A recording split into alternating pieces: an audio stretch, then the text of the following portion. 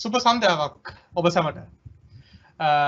මේ වගේ මේ Microsoft Build Recap event එකක් ලංකාවේ ඔයාලට මතක නම් අපි පහුගිය අවුරුද්දෙත් කරා Microsoft ශ්‍රී ලංකා ඔෆිස් එක ඇතුලේ.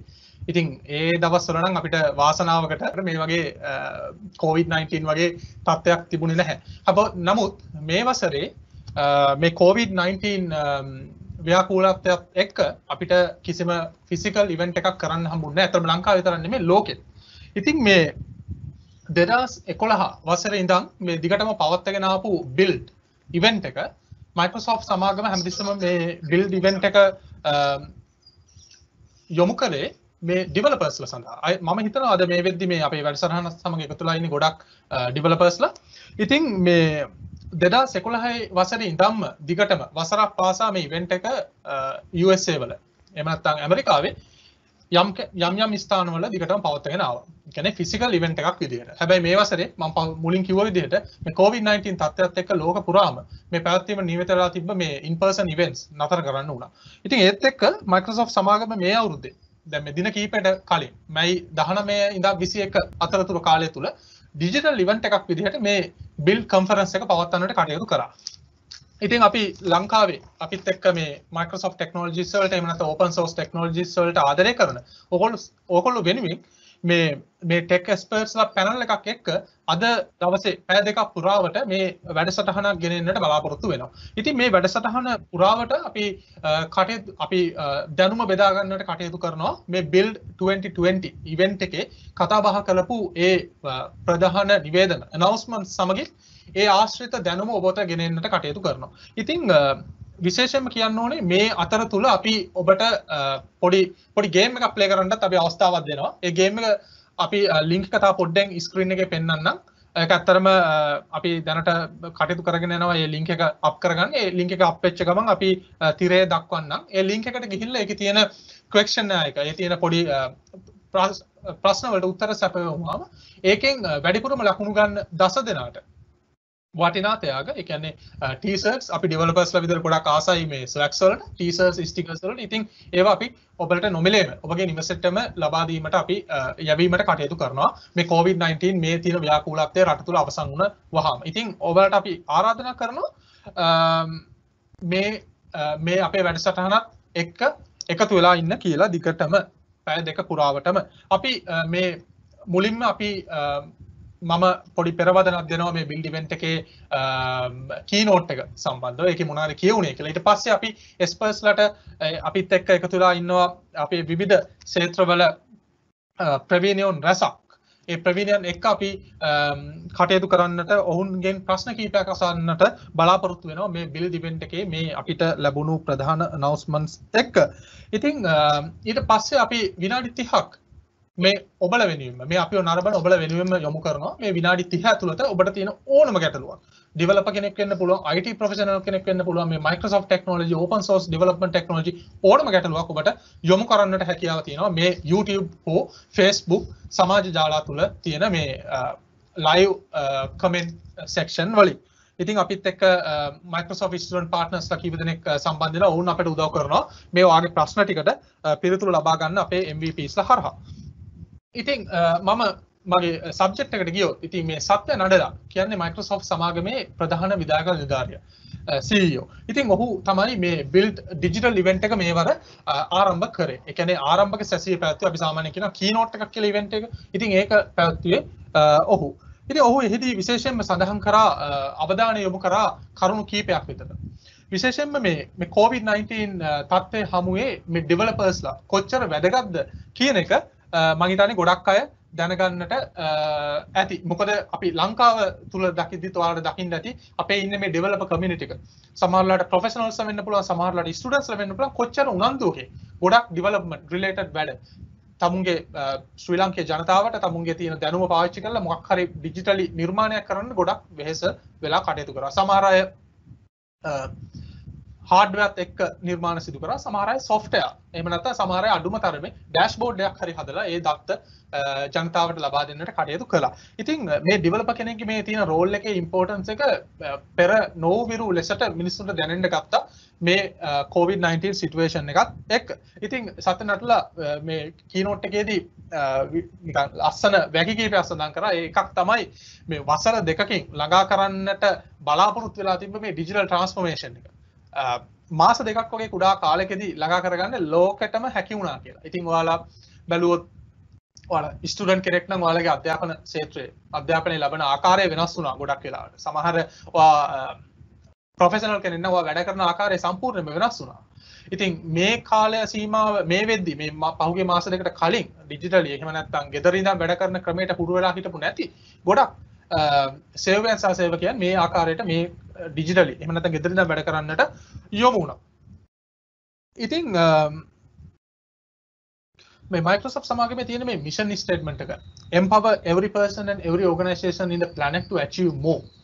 මේ planet එකේ ඉන්න හැම කෙනාටම ගොඩක් achieve කරන්න, ඒ කියන්නේ තමුන්ගේ අරමුණු සාක්ෂාත් කරගන්නට උපකාරී කරන්න කිරීම තමයි මේ Microsoft සමාගමේ අරමුණ. එහෙම නැත්නම් mission statement එක. ඉතින් ඒ mission statement එකට තමයි හැම employee කෙනෙක්ම එතන වැඩ කරන හැම කෙනෙක්ම කටයුතු කරන්නේ. ඉතින් ඊට පස්සේ සත්‍ය නඩලා යොමු වුණා GitHub පැත්තට. ඉතින් මේ GitHub acquisition එක සම්බන්ධව ලෝකේ පුරාම විවිධ මතපළ වුණා. විවිධ අය කතා බහ කරා. අපි ලංකාවේ තියෙන social media channels forums වලත් අපි දැක්කා. විවිධ අය විවිධ ආකාරයෙන් මතපළ කරනවා. සමහර අය ගොඩක් සැක සහිත අදහස් පළ කරා මේ Microsoft සමාගමේ open source මොකක් හරි දෙයක් කරන්න යනවා කියලා. ඉතින් හැබැයි එහෙම දෙයක් වුණේ නැහැ. අද වෙද්දිත් GitHub එක single ඒ කියන්නේ separate ආයතනයක් විදිහට වැඩ කටයුතු කරගෙන යනවා. Microsoft සමගත් එකතු වෙලා ගොඩක් අපේ තියෙන ඒ කියන්නේ Azure cloud platform එකත් එක්ක integrations tight කරන්නට කටයුතු කරගෙන යනවා. ඉතින් මේ අද වෙද්දී මිලියන 50කට වැඩි developers ප්‍රමාණයක් GitHub තුල එදිනදා වැඩ කටයුතු කරනවා. ඒ වගේම දැන් අපි IDE පැත්තට ගියොත් integrated development environments පැත්තට ගියොත් Visual Studio ගොඩක් කලින් නම් තිබ්බ environment එකක්. හැබැයි යම්කිසි හේතුවක් හින්දා ගොඩක් අය ඒක ඒ කියන්නේ ගොඩක්ම අපේ open source developers ලා Visual Studio පැත්තට යොමු වුණේ නැහැ. ඒ කියන්නේ Visual Studio භාවිතා කරන්නට යොමු වුණේ නැහැ අපේ සමාජයේ. ඉතින් ඒත් එක්ක අපේ ආවා මේ අලුත්ම Microsoft සමාගම ඊට පස්සේ හඳුන්වලා දුන්නා Visual Studio Code edit එක. ඒක මේ වෙද්දී ලෝකේ තියෙන වඩාත් ප්‍රචලිතම code edit එකක් බවට පත් වෙලා තියෙනවා. ඉතින් ඒකේ තියෙන මේ open source technologies එක්ක තියෙන tight integration එක ඒවට සහයෝගය ලබා දීමත් එක්ක තමයි මේ දේ සිදු වෙලා තියෙන්නේ. ඉතින් මේ ආකාරයෙන් GitHub එක එහෙම නැත්නම් ඊට පස්සේ Azure ඊට පස්සේ Visual Studio IDE Visual Studio Code මේ code editors මේක මේ channel එකක් විදිහට එහෙම නැත්නම් chain එකක් විදිහට developers ලා වෙතට ගෙනීම තමයි මේ Microsoft සමාගමේ අරමුණ වෙන්නේ. ඉතින් ඊට පස්සේ ඔයාලා සමහර අය දැකලා ඇති මේ GitHub එකේ code spaces මේ පහසුකම ලබා දෙනවා. ඉතින් ඔයාලට ඉතාම පහසුවෙන් පුළුවන් up and run කරගන්න ඔයාගේ කෝඩ් එක ඔයාගේ ඇප්ලිකේෂන් එක ටෙස්ට් කරන්න පුළුවන් ක්ලවුඩ් එකේ dev box එකක් ඉතාම පහසුවෙන් සකස් කරගන්නට පුළුවන් මේ ස්පේසස් පාවිච්චි කරලා. අනිත් එක තමයි ඉතාමත් තවත් වැදගත් කාරණයක් අද වෙද්දී developers ලා ගත්තත් IT professionals ලා ගත්තත් ගොඩක් වෙලාවට එක device එකකට යොමු වෙන්නේ නැහැ. එක device එකක් මත රැඳෙන්නේ නැහැ. දැන් මම personally මගේ mobile phone එක Android එකක් වෙන්න පුළුවන් Apple device එකක් වෙන්න පුළුවන්. සමහරවිට මට tablet එකක් තියෙන්න පුළුවන්. එහෙම නැත්නම් iPad එකක් තියෙන්න පුළුවන්.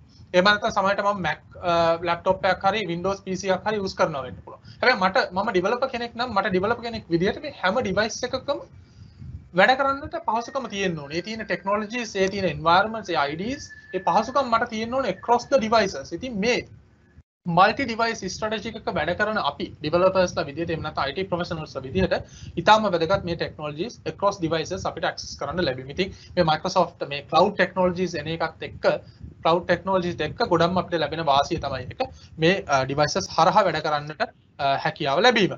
ඉතින් ඒත් එක්කම මේ WSL2 Windows Subsystem for Linux 2 කියන අලුත් version එක කරලියට ආව මේ build 2020 announcement ගොඩේ. ඉතින් මේක ගොඩක් interested. මම personally දන්නවා අපේ society එකේ ගොඩක් අය තාම දන්නේ නැහැ මේ Windows Subsystem for Linux. මේ Windows ඇතුලේ මේ shell එක run කරන්න පුළුවන් තියෙන හැකියාව.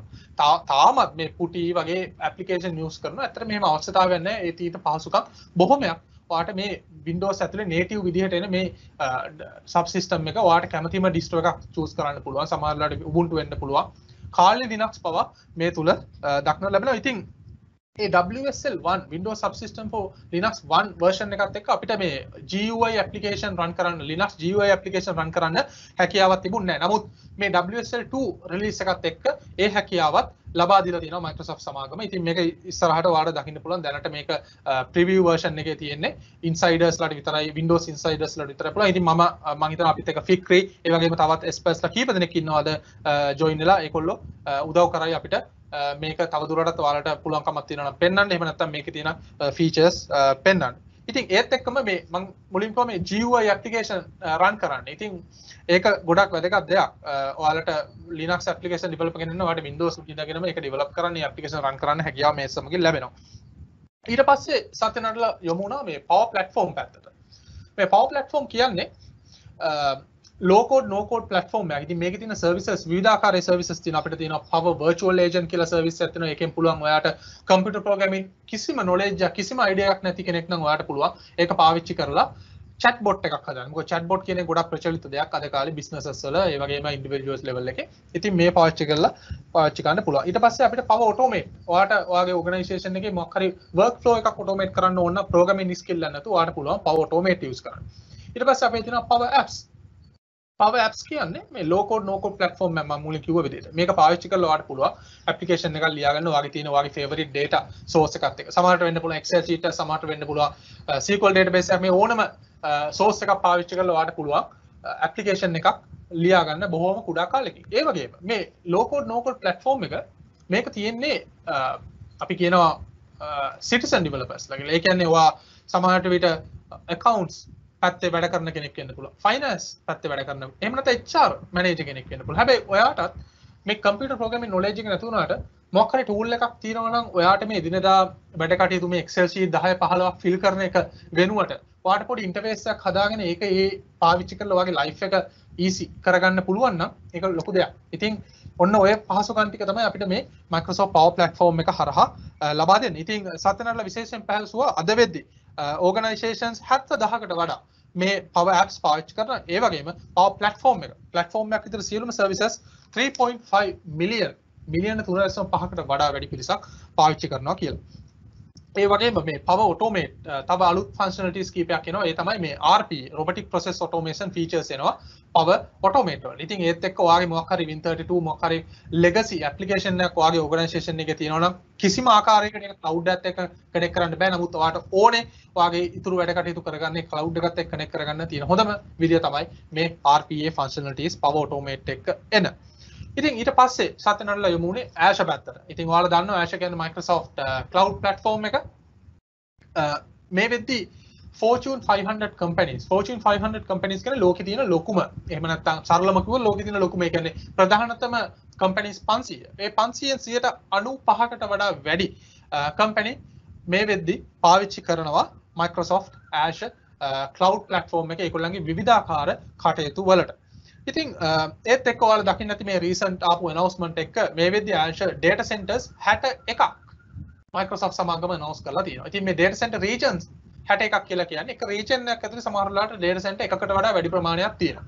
ඉතින් මේ තියෙන ප්‍රමාණය ඔයාලා අනිත් cloud providers ලත් එක්ක සංසන්දනය කරලා බලද්දී ඒගොල්ලන්ගේ ඒ number එකට වඩා ඒ දෙකම එකතු කරත් ඒ දෙගොල්ලන්ගේම තියෙන data centers ගන්න එකතු කරත් මේ number එකට reach කරන්න බෑ. ඉතින් මේ data centers දැන් සමහර කෙනෙක් අහයි මොකටද මෙච්චර data centers? මේ data centers වැඩි කරන එකේ අරමුණ වෙන්නේ ඔයාගේ අපිට ඇත්තටම ලෝකෙත් එක්ක සම්බන්ධ වෙන්න තියෙන හැකියාව වැඩි වෙනවා. ඉතින් මේ data centers වැඩි වෙද්දී අපිට ඒකේ තියෙන ඒ resources ඒ ළඟම තියෙන data center එකේ host කරන්න පුළුවන් නම් latency එක අඩු වෙලා customer ට හොඳ experience එකක් ලබා ගන්නට හැකියාව තියෙනවා. ඒ මගින් ඉතින් ඔයා ලංකාවේ හිටියත් ඔයාලට ලෝකෙම තියෙන customer bases වලට address කරන්න පුළුවන්. මොකද South Asia region එකේ මොකක් හරි application එක run කරනවට වඩා ඒකේ තියෙන වටිනාකම. ඉතින් ඊට පස්සේ Microsoft සමාගම මේ ඇත්තටම Azure ගොඩක් try කරන්නේ ලෝකේ තියෙන computer එක. ඒ කියන්නේ ඒක කියනවා world's computer එක කියන theme එක පාවිච්චි කරගෙන තමයි ඉදිරියට යන්නේ මේ විදිහට data centers වැඩි කරන පහසුකම් වැඩි කරනවා. ඒ වගේම මේ Azure Arc කියන solution එක මම හිතනවා අපිට අපේ expert කෙනෙක් එක විස්තර කරලා වැඩි දුර. ඉතින් මේ Azure Arc එක පාවිච්චි කරලා මේ තියෙන solution එක මත service එක පාවිච්චි කරලා පුළුවන් මේ multi cloud environment එක වැඩ කරන අපිට දැන් අපි ගොඩක් companies ගත්තොත් multi cloud. අද අපි සමහරලාට Azure පාවිච්චි කරනවා. ඒත් එක්කම සමහර services වලට වෙන වෙන service providers ලගේ services පාවිච්චි කරනවා. ඉතින් මේ Azure Arc පාවිච්චි කරලා ඔයාලට Azure port එකේ ඉන්න මේ හැම වෙනත් service providers ලගේ services limitations එක්ක manage කරන්නට control කරන්නට හැකියාව ලැබෙනවා. ඉතින් ඊට පස්සේ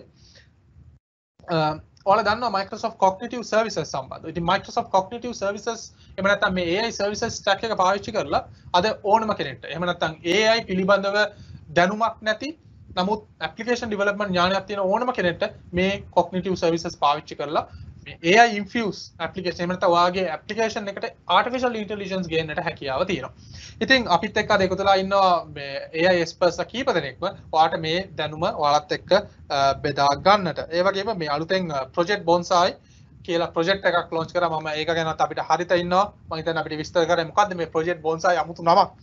ඒත් එක්කම මේ කොහොමද මොන වගේ actions ද Microsoft සමාගම ගන්නෙ responsible machine learning culture එකක් ලෝකෙ බිහි කරන්න. ඒ වගේම Microsoft සමගම පහුගිය අවුරුද්දේ build එකේදී announce කරා මේ ලෝකෙ ලොකුම එහෙම නැත්නම් මුල්ම super AI computer එකක් build කරන්න පටන් ගන්නවා කියලා. ඒ සම්බන්ධවත් update එකක් සත්‍ය එයාගේ keynote එකේදී පැවසුවා. ඉතින් ඊළඟ step එක විදිහට සත්‍ය කතා කරා Microsoft 365 සම්බන්ධ. Microsoft 365 කියන්නේ Microsoft සමාගමේ මේ තියෙන productivity එහෙම නැත්නම් productivity suite එක. ඒ කියන්නේ ඔයාලට සමාගමක් වෙන්න පුළුවන් එහෙම නැත්නම් අධ්‍යාපන ආයතනයක් ඕනම නැත්නම් individual කෙනෙක් වෙන්න පුළුවන්.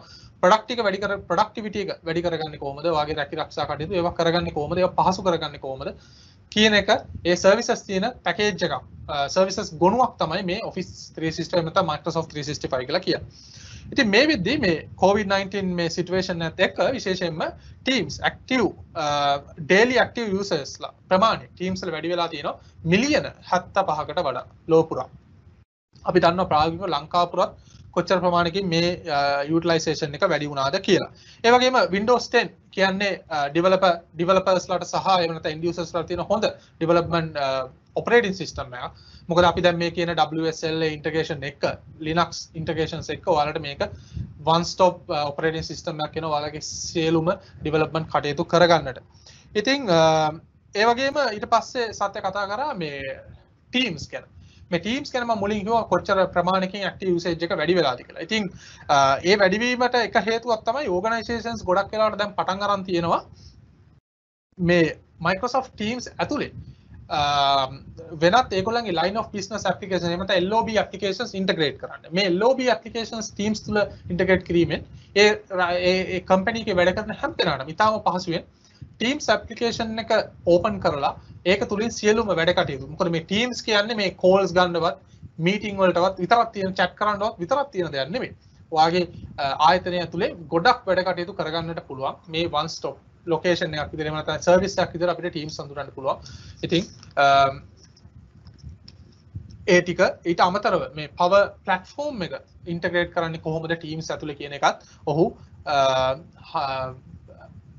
හඳුන්වලා දුන්නා. ඒ ගැන කතා කරා. අවසාන වශයෙන් ඔහු කරපු තවත් එක exciting announcement එකක් තමයි මේ project reunion කියන්නේ. මේ project reunion එක හරහා Win32 and Win32 සහ UWP application ඒ කියන්නේ APIs එකතු කරලා මේ seamless integration එකක් හදන්නට Microsoft ආයතනය කටයුතු කරනවා. ඒ announcement එකක් කරලා ඔහුගේ තියෙන keynote එක අවසන් කළා.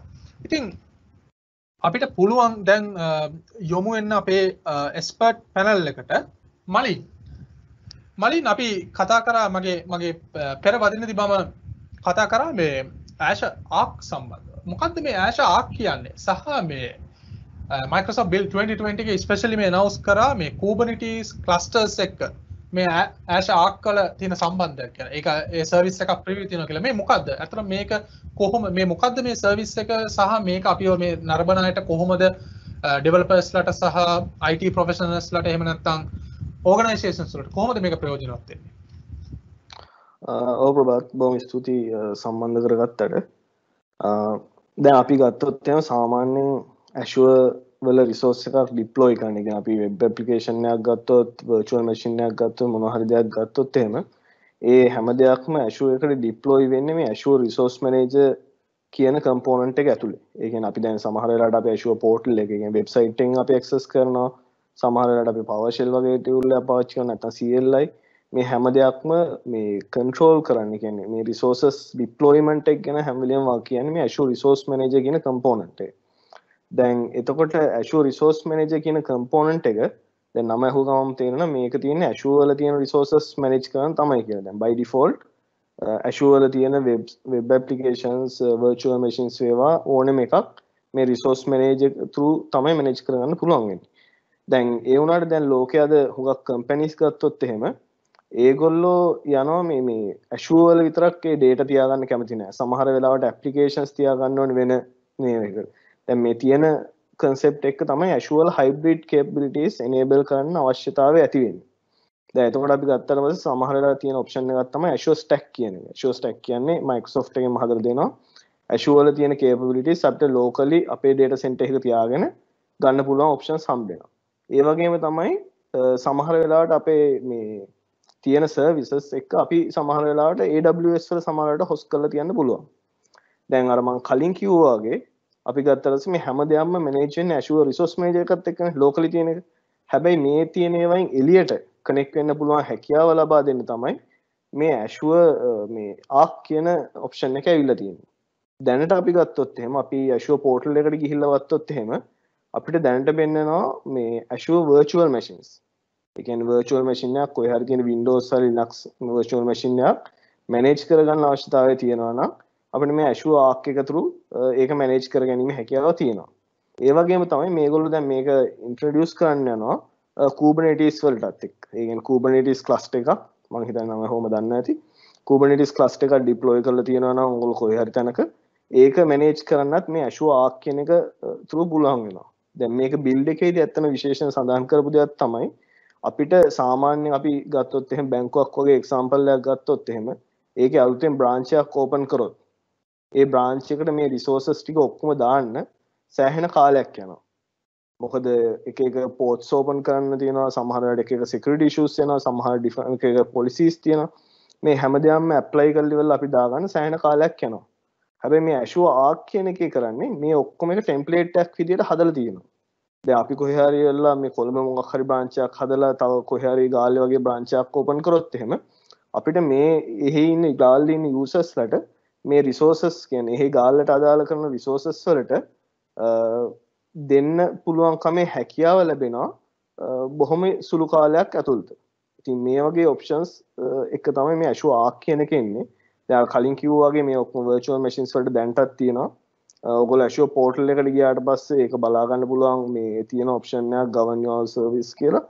හැබැයි දැන් ඉස්සරහට අපි ලෝකයේ ඇත්ත හුඟක් කියන්නේ මේ Kubernetes එක මේ development වලට ඉතින් distributed processing වලට යන්නේ.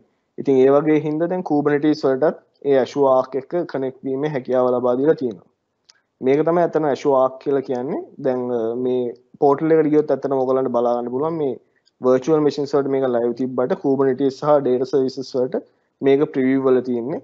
ඉතින් අවශ්‍යතාවයක් තියෙනවා නම් ඒක try out කරලා බලන්න හැකියාවක් තියෙනවා අතරම. ප්‍රබත්. ඔව් මලින්ද. ඔව් මම හිතනවා අපිට Azure Arc සම්බන්ධවත් හොඳ අයිඩියා එකක් ආවා. ඒ වගේම මේ Kubernetes cluster එක සම්බන්ධවත් ඒකත් එක්ක කොහොමද මේ Azure Arc වැඩ කරන්නේ සම්බන්ධවත් දැනුමක් ආවා. මලින් අපිට පුළුවන් තව ටිකක් දැනගන්න මේ Azure Monitor සම්බන්ධව. මොකක්ද මේ Azure Monitor කියන්නේ? ඒ වගේම මේ cloud and ඒ කියන්නේ cloud එකේ සහ on premises තියෙන applications වලට කොහොමද මේ එහෙම නැත්නම් infrastructure වලට කොහොමද මේ monitor එක පාවිච්චි කරන්න පුළුවන්? මොකක්ද organization වලට තියෙන ලැබෙන පහසුකම් සහ වාසිය? දැන් ඇත්තටම ඇවිල්ලා Azure Monitor කියන එක මම හිතන්නේ මේකට සුසන්ත මහත්මයා සම්බන්ධ වෙවි. මේකේ ඇත්තටම Azure වල අපි application එකක් develop කරද්දී අපි පාවිච්චි කරන දේ තමයි Azure Application Insights කියන එක. ඒ කියන්නේ අපේ application එකේ මොකක් හරි log එකක් write කරන්න ඕන නම් අපිට Azure Application Insights කියන application එක හරහා Azure වලට මේ log එක write කරන්න පුළුවන්. එතකොට මොනවා හරි performance වගේ දෙයක් තියෙනවා නම් මේ Azure Application Insights කියන එක through යනවා telemetry කියලා data model එකකට. ඒ කියන්නේ telemetry කියන්නේ ඒකේ telemetry data model එකක් තියෙනවා. ඒක ඇවිල්ලා common data model එක. කියනවා virtual machine එකක performance බැලුවත් සමාන මොකක් හරි ASP.NET application එක බලුවා Node.js application එක බලුවා මේ telemetry එක කියන common data model එක through තමයි live බලන්න පුළුවන් වෙන්නේ. මම හිතන්නේ ඒකට අපි demo එකක් තියෙනවා සුසන්ත ගාව. ඇත්තටම දැන් මේ අලුතෙන් ඉන්ට්‍රොඩියුස් කරපු එකේ කරලා තියෙන විශේෂත්වයක් තමයි දැන් සමහර දැන් මේ අපි මේ application insights දාන්න නම් අපි ගාව source code එක තියෙන්න ඕනේ. එතකොට තමයි අපිට පුළුවන් වෙන්නේ මොකක් හරි exception එකක් throw වෙනවා නම් අපිට එතන log කරන්න පුළුවන් application insights වල මෙහෙම error එකක් එනවා කියලා. හැබැයි සමහර අවස්ථා තියෙන සමහර applications තියෙනවා මේවයි අපිට source code එක available වෙන්නේ නැහැ. ඉතින් අන්න ඒ වගේ අවස්ථාවලත් ඒවයේ තියෙන insights බලා ගන්න හැකියාව මේ ලබා දෙන මේකත් තමයි මේ application මේ telemetry වල මේ Azure monitor එකට දැන් අලුතෙන් capabilities විදිහට එකතු වෙලා තියෙන්නේ. ඉතින් දැන් අපි source code එක අපිම කරේ නැති වුණත් අපිට වෙන අපේ cloud එකේ මොකක් හරි cloud role එකක run වෙන application එකක් තියෙනවා නම් අපිට ඒ application එකේ මේ performance කොහොමද වෙන්නේ මොන වගේ exceptions මොන වගේ points වලින් එනවාද අන්න ඒ වගේ දේවල් බලා ගැනීමේ හැකියාව ඉස්සරහට හම්බ වෙනවා. ඉතින් ඒක ඉතාමත් වැදගත්. මොකද දැන් අපිට දැන් ඉස්සර තිබ්බනම් අපේ Java application එකක් තිබ්බනම් අපිට සමහර විට ඒකේ logs බලන්න යන වෙන තැනකට. අපේ Azure applications ඔක්කොම log බලන්න අපි Azure එකේ application insights වලට යන්න වෙනවා.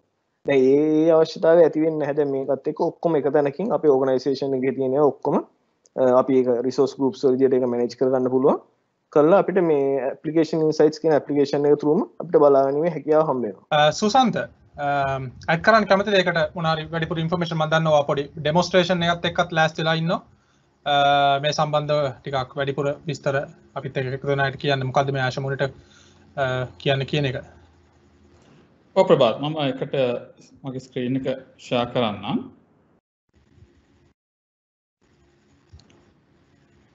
සලාම මලික් කිව්වාගේ Azure Monitor අපි mainly පාවිච්චි කරන්නේ ගොඩක් වෙලාවට infrastructure monitoring IT administrators ලට. නමුත් දැන් කාලෙත් එක්ක දැන් administrator කියලා වෙනම job එකකුයි වෙනම කියලා වෙන්නේ නැහැ. ගොඩක් වෙලාවට අපිට developer team එකත් එක්ක very closely වැඩ කරන්න වෙනවා. ඒ වගේ වෙලාවට අපිට infrastructure monitoring විතරක් කරලා හරියන්නේ නැහැ. ගොඩක් වෙලාවට අපිට application monitoring වලට යන්න වෙනවා. එතනදී අපි ඉස්සර නම් කරේ application service එකක් විතරයි monitor කරේ. service එක up or down කියලා විතරයි. but දැන් cloud based විදිහට යනකොට application development අපිට ඊට වඩා insight එකක් ඕන වෙනවා. දැන් ඔයාලට මගේ screen එක දකින්න පුළුවන් නම් මේ දකින්නේ අපි Azure Security Center එකේ dashboard එක. මෙතනින් ඔයාගේ enter කරන ඕනම host කරන ඕනම resource එකක් cloud එකේ at a glance වල බලා ගන්න පුළුවන් security status එක. ඒ කියන්නේ virtual machine නම් නැත්නම් database නම් network නම් ඒකේ security scan කරනවා Microsoft එකෙම වෙනම scan කරලා පෙන්නනවා මෙන්න වාගේ security status එක දැනට කොහෙද තියෙන වාගේ අඩුපාඩු කොහෙද improve කරගන්න ඕනේ කියලා. හැබැයි මේ infrastructure එක පැත්තේ අපිට application වල details යන්න ඕන වුණොත් තමයි අපිට application insights තියෙන්නේ. දැන් මෙතනදී demonstration එකට මම ඔයාලට දැන්ටම share කරා web link එකක්. දැන් මම කරලා තියෙන වෙනම web application එකක් develop කරලා දැන් ඒකේ information gather කරන ගමන් තියෙන්නේ live. so application insight එකේ කරන්නේ මේ telemetry information live gather කරන එක. මේක ගොඩක් වෙලාවට system administratorයි developerයි දෙන්නටම එකට ඉඳගෙන application එකේ තියෙන issues troubleshoot කරන්න පුළුවන්. උදාහරණයක් හැටියට ඒක resource මදිකමක් නිසා වෙන ප්‍රශ්නයක්ද එහෙම නැත්නම් ඇත්තටම application එකේ front end එකයි back end එකයි අතර තියෙන communication delay එකක්ද ඒ වගේ scenarios.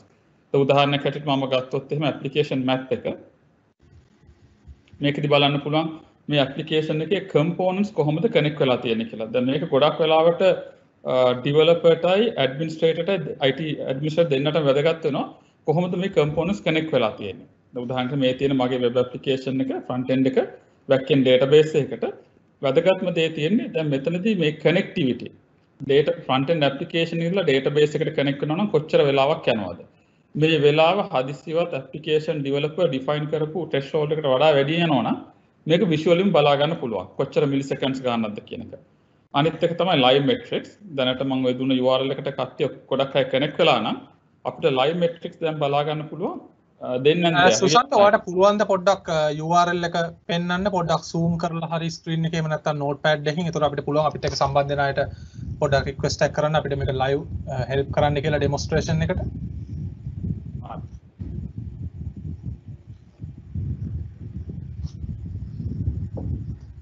හරි මම ගන්නම් URL එක Word document එකට දාලා zoom කරලා hopefully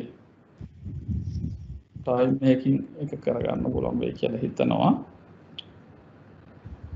හරි මේ තියෙන වෙබ්සයිට් එක දැන් ඔය ටෙම්පරරිලි හදලා තියෙන වෙබ්සයිට් එක මේකට කරන්න තියෙන අනිත් දැන් මේක බලන අය මේ වෙබ්සයිට් එක ලින්ක් එක ක්ලික් කරලා මේක වෙබ්සයිට් එකේ pages browse කරන්න පුළුවන් නම් හරි. සුසන්ත අපි පොඩි වෙලාවක් දෙමු තප්පර කීපයක් මොකද මේ ඩිලේ එකක් ඊළඟ සෙෂන් සෝෂල් මීඩියාත් එක්ක ආපහු මේක ඩීටේල් එක කතා කරමු. රයිට් එහෙම කරමු. හරි පෙබාත් ආපහු ඔයාගේ පැත්තට මේක මම ආපහු security center ගැන කතා කරනකොට ඩීටේල් මගේ security section එකෙන් මම මේ ටික demonstrate කරන්නම්. ඕකේ සුසන්ත මම දැන් මම හිතන්නේ අපි සෙෂන් එක පටන් ගද්දී කිව්ව දෙයක් තමයි මේ අපිට පොඩි ටැග් කීපයක් එහෙම නැත්නම් swags දිනා ගන්නට හැකියාවක් තියෙනවා කියලා අපේ මේ viewers-ලට. දැන් මම screen එකේ share කරනවා මේ link එකක්.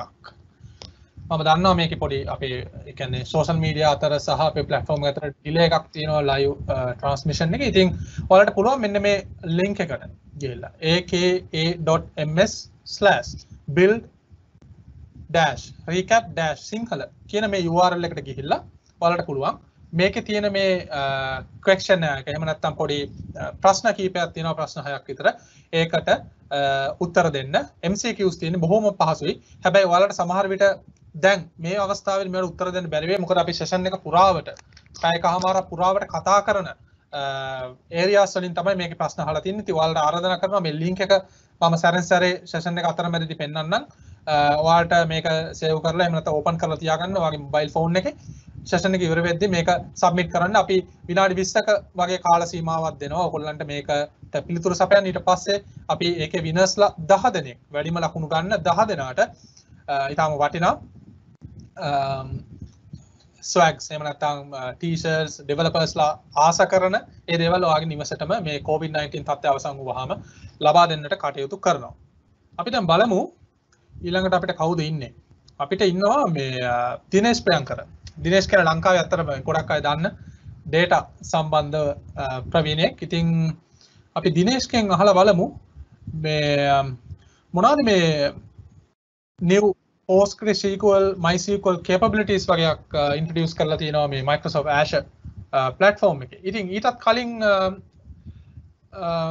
දිනේෂ් ගොඩක් අය ඇත්තටම හිතාගෙන ඉන්නවා මේ Microsoft Azure cloud platform එක ගත්තාම මේකේ මේ ඇත්තේ MS SQL එහෙම නැත්නම් Microsoft SQL විතරයි කියලා. ඒක එහෙමද? එහෙම නැත්නම් මේ වගේ open source distributions එහෙම නැත්නම් open source database option තියෙනවද users-ලට?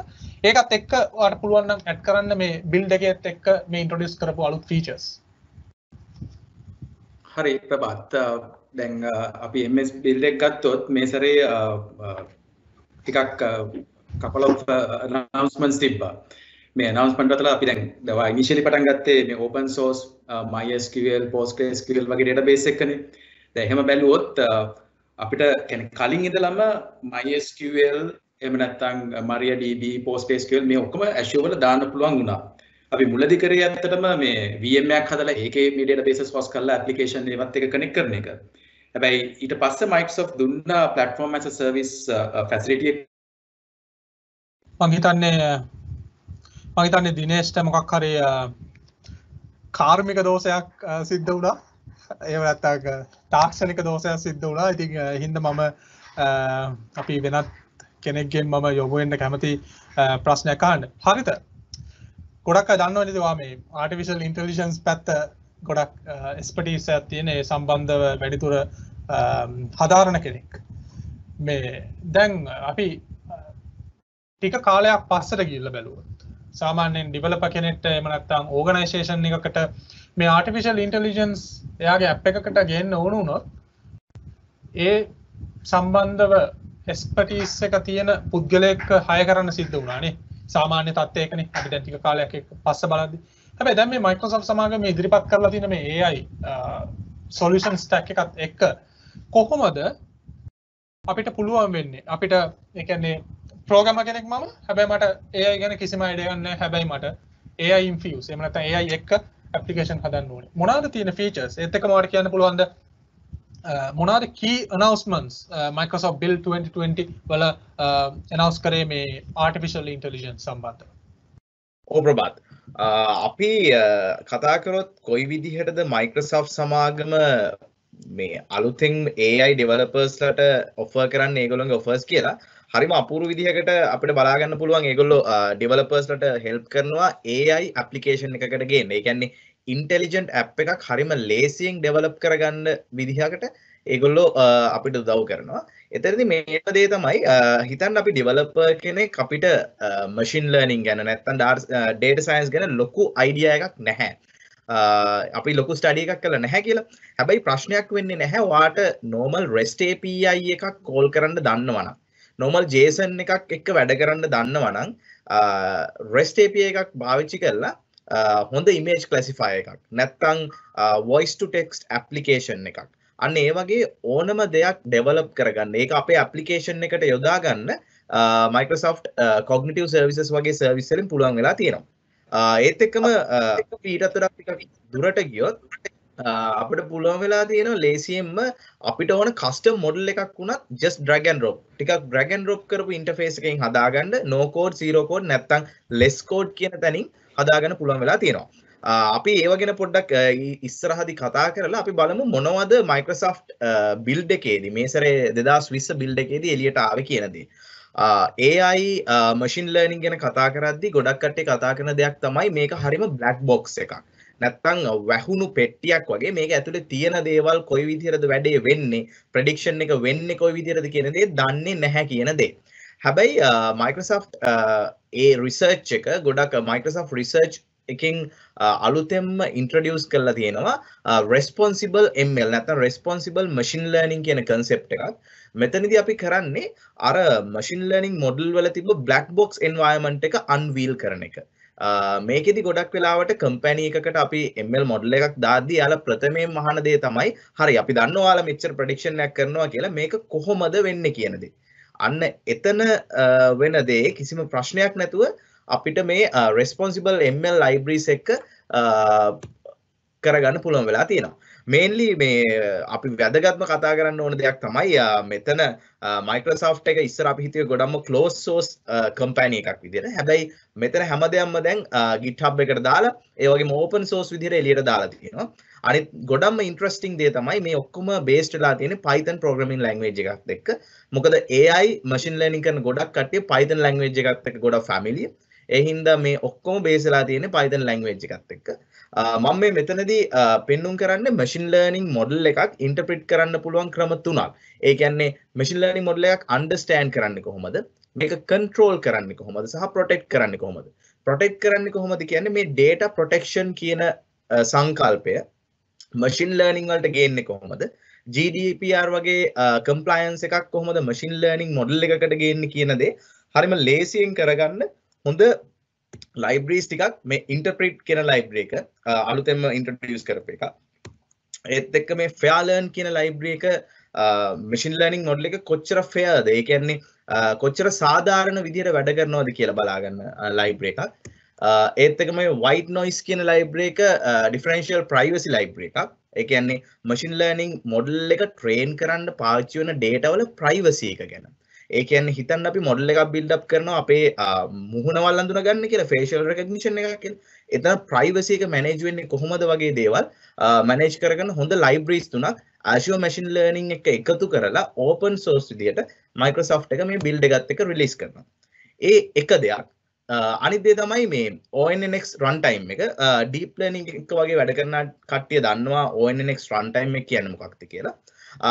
මේකෙදි වෙන්නේ අපි දන්නවා අපි ගාව තියෙනවා ගොඩක් deep learning frameworks දැන් PyTorch Facebook එකෙන් හඳුන්වලා දුන්න එක TensorFlow Google එකෙන් හඳුන්වලා දුන්න එක ඒකත් එක්කම CNTK Microsoft එකෙන් හඳුන්වලා දුන්න එක හැබැයි ගොඩක්ම ප්‍රචලිත නැහැ මේ ඔක්කොම එක තැනකට ගෙනල්ලා එක framework එකක් විදිහට ඉස්සරහට යන්න නැත්නම් එක deployment framework එකක් විදිහට ඉස්සරහට යන්න මේ ONNX runtime එක OpenAI consortium එකෙන් අඳුන්වලා දුන්නා. Microsoft සමාගම මේකට ලොකු funding එකක් දාලා ඒත් එක්කම මේ open source developers ලව enrich කරගෙන මේක ගොඩක් ඉස්සරහට අරන් ඇවිල්ලා තියෙනවා. අද මේ වෙද්දී ලෝකේ තියෙන ලොකුම machine learning model එකක් වෙන Turing model එක පවා මේ ONNX framework එක ඇතුළට ගේන්න Microsoft එකට පුළුවන් වෙලා තියෙනවා. මේත් එක තියෙන හොඳම දේ තමයි මම පොඩි example එකක් දෙන්නම්. ඔයා TensorFlow වලින් ලියපු deep learning neural network එකක් කිසිම කේස් එකක් නැතුව කිසිම ප්‍රශ්නයක් වෙන්නේ නැතුව PyTorch framework එක ඇතුළට ගේන්න නැත්නම් PyTorch ඇතුළේ තිබ්බ එකක් TensorFlow ඇතුළට අරගෙන යන්න වගේ ලොකු transition ගොඩක් කරගන්න මේ ONNX framework එකත් එක්ක පුළුවන් වෙලා තියෙනවා. ඊළඟට මේ අපි කතා කරොත් හරිම අපූරු දෙයක් අඳුන්වලා දෙනවා Microsoft එක මේ build එකත් එක්ක project bonsai කියන දේ. මොකද ගොඩක් කට්ටිය දැන් කතා කරනවා industry 1.0 එක ගැන. industry 1.0 එකේදී තියෙන දේ තමයි අපි අපේ ඉන්ඩස්ට්‍රි එකේ තියෙන පොඩි sensors වලින් ගන්න data ඒත් එක්කම අපේ visual data මේ ඔක්කොම එකතු කරගෙන autonomous system කියන තැනට යන එක. project bonsai එක පුළුවන් වෙනවා Microsoft එකට introduce කරන platform එකක්. දැනට මේක තියෙන්නේ public preview එකක් විදිහට machine teaching කියන concept එක. ඒ කියන්නේ machine learning ගැන computer science ගැන අවබෝධයක් නැති වුණාට තමන්ගේ field එකේ ඉන්න expert engineers ලට තමන්ගේ දැනුම machine එකකට teach කරන්න. නැත්නම් machine එකකට ඒ තමන්ගේ expert දැනුම උගන්වන්නට පුළුවන් විදිහක් project bonsai එක්ක Microsoft අඳුන්වලා දෙනවා autonomous industrial control systems කියන එක. ප්‍රවත් මම හිතනවා මේක ගොඩක්ම අපූර්ව දෙයක් වෙයි ඉස්සරහට. මොකද industry 4.0 එක robotics autonomous system කියන දේවල් ඉස්සරහට එද්දී machine learning ගැන AI ගැන අවබෝධයක් නැති එක්කෙනෙක්ට වුණත් තමන්ගේ field expert knowledge එක machine එකකට teach කරන්න ඊට පස්සේ machine එක ඒකට අනුව වැඩ කරන්න පුළුවන් වෙන විදිහේ අපූර්ව concept ගොඩක් මේත් එක්ක එකතු වෙගෙන යනවා. ඒ කියන්නේ මෙතනදී අපි දකින ලොකුම විශේෂත්වය තමයි Microsoft සමාගම කලින් සිදු කරේ ඒගොල්ලෝ අලුතෙන් platforms ගොඩක් develop කරපු එක. හැබැයි අපි දකිනවා දැන් ඒ trend එකෙන් පොඩ්ඩක් deviate වෙලා Microsoft එක ගොඩක් try කරනවා දැනට තියෙන open source frameworks ඒත් එක්කම open source development stack එක මේ Microsoft Azure machine learning කියන ලොකු umbrella product එක ඇතුළට ගේන්න. හරිම අපූර්ව දෙයක් වෙන්නේ. එතකොට ඔයාගේ කිසිම ප්‍රශ්නයක් වෙන්නේ නැහැ. ඔයා මේ වෙද්දි හොඳ ML developer කෙනෙක් නම්, ඔයා machine learning පටන් ගන්න කෙනෙක් නම් කිසිම ප්‍රශ්නයක් නැතුව ඔයා දැනට පාවිච්චි කරන Python or R anything ඕනම දෙයක් Azure machine learning කියන umbrella එක ඇතුළට ගෙනල්ලා cloud power එකත් එක්ක හරිම ලේසියෙන් ඉස්සරහට යන්න full workflow එක manage කරගන්න හොඳ development framework එකක් developers ලට හදලා දෙනවා. Prabhath right. Thank you Harita. මම හිතනවා ඔයාගේ explanation එකෙන් අපේ අහන් ඉන්න අපේ බලන නරඹන අයට තේරුණා මේ AI තවදුරටත් මේ expert ලට විතරක් නෙමෙයි non expert ලටත් පාවිච්චි කරන්න පුළුවන්. එහෙම නැත්නම් accessible දෙයක් කියන එක. ඉතින් අපිත් එක්ක මේ දිනේෂ් ආපහු එකතුලා ඉන්නවා. එයාගේ කාර්මික දෝෂය නිම වෙලා දැන් ආපහු එකතුලා ඉන්නවා. මම ආපහු දිනේෂ් ඔයාට මේ ප්‍රශ්නේ යොමු කරන්න. මම ඇහුවේ ඇත්තටම දැන් කෙනෙක් හිතන්න පුළුවන් Microsoft කිව්වහම Microsoft Azure කිව්වහම මේ Microsoft SQL කියන operating මේ අපේ database එක විතරයි support කරන නැති කියලා. මොකද එහෙමනේ ගොඩක් අය හිතන්නේ. ඒක ඇත්තද එහෙම නැත්නම් මේ open source අද open source database උත් support කරනවද Azure උඩ සහ මේ Microsoft build එකේ මොනවාද තියෙන announcements මේ සම්බන්ධව? හරි ප්‍රභාත් මේ සමා වෙන්න ඕන අර කලින් ප්‍රශ්නේ මම දන්නේ කොහෙන් එක කොයි end එකෙන් ඒ issue එක ආවද කියලා.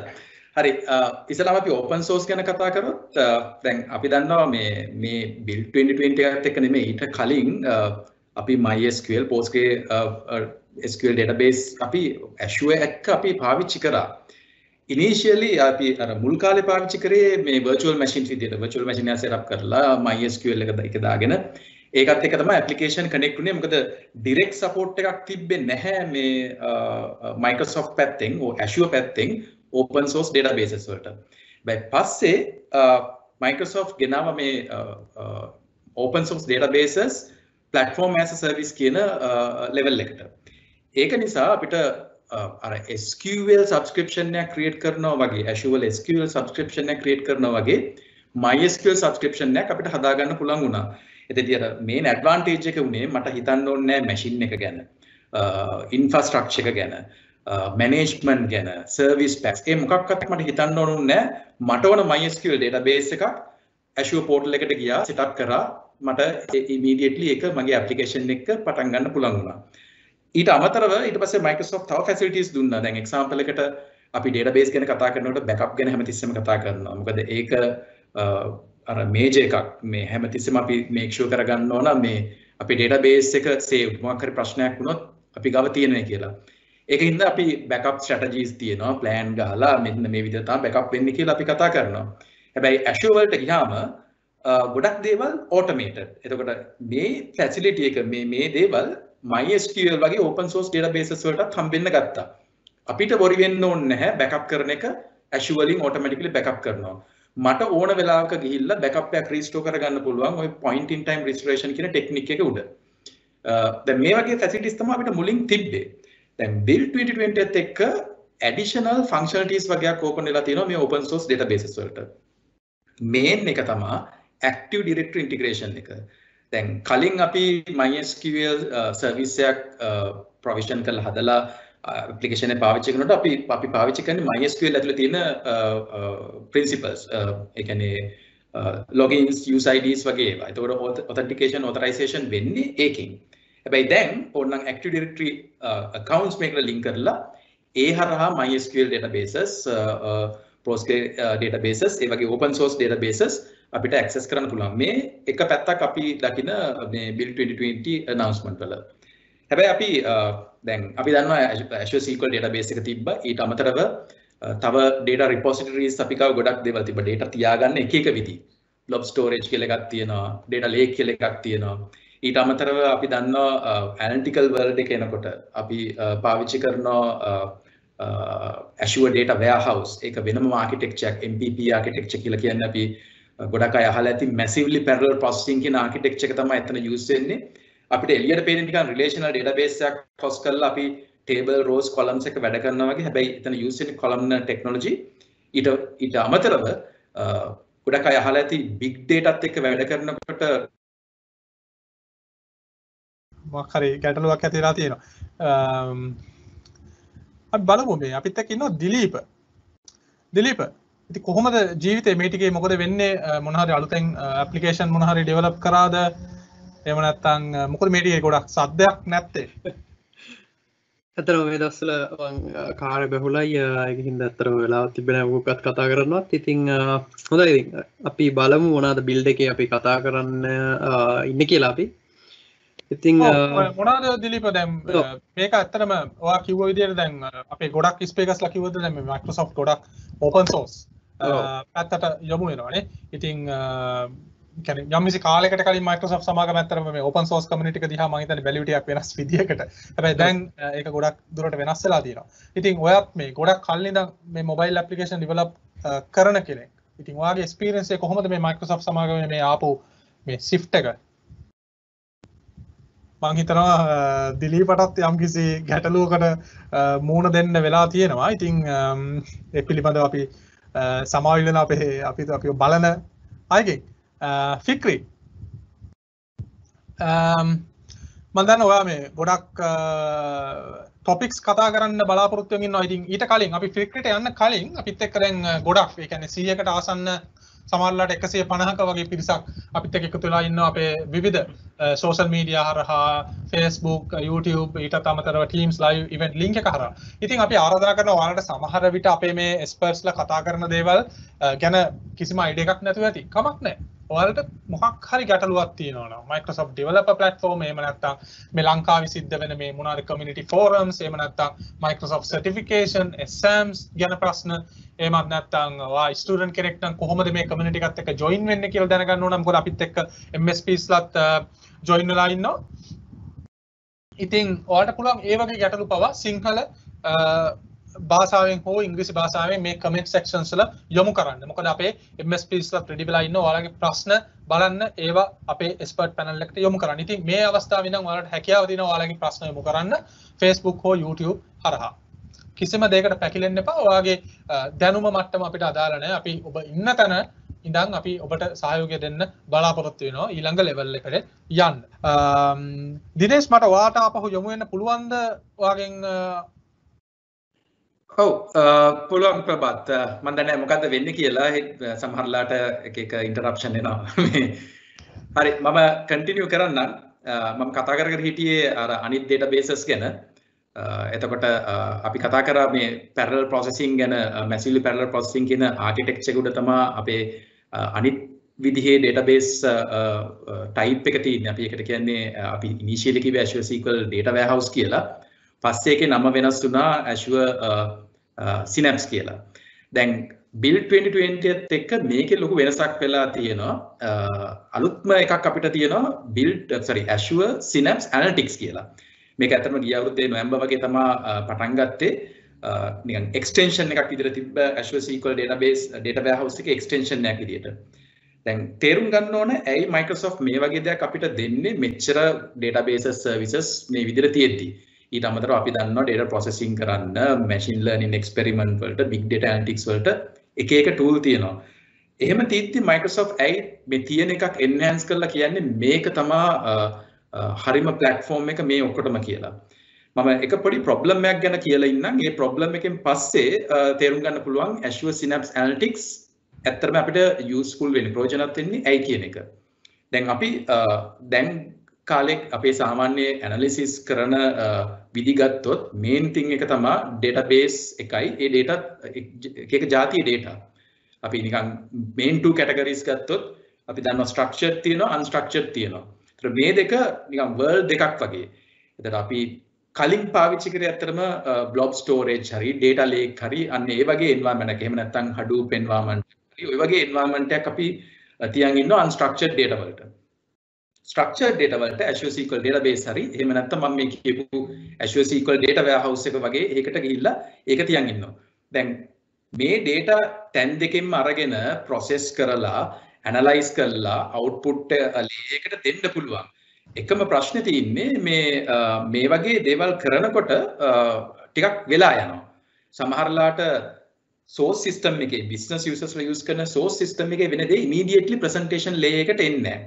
ඒකෙන්ද අපි එක එක techniques මේ වෙලේ use කරා. දැන් example එකකට අපි Microsoft platform එකම ගත්තොත් data lake එක use කරා unstructured data තියාගන්න. Azure SQL database එක use කරා transactional structured data තියාගන්න.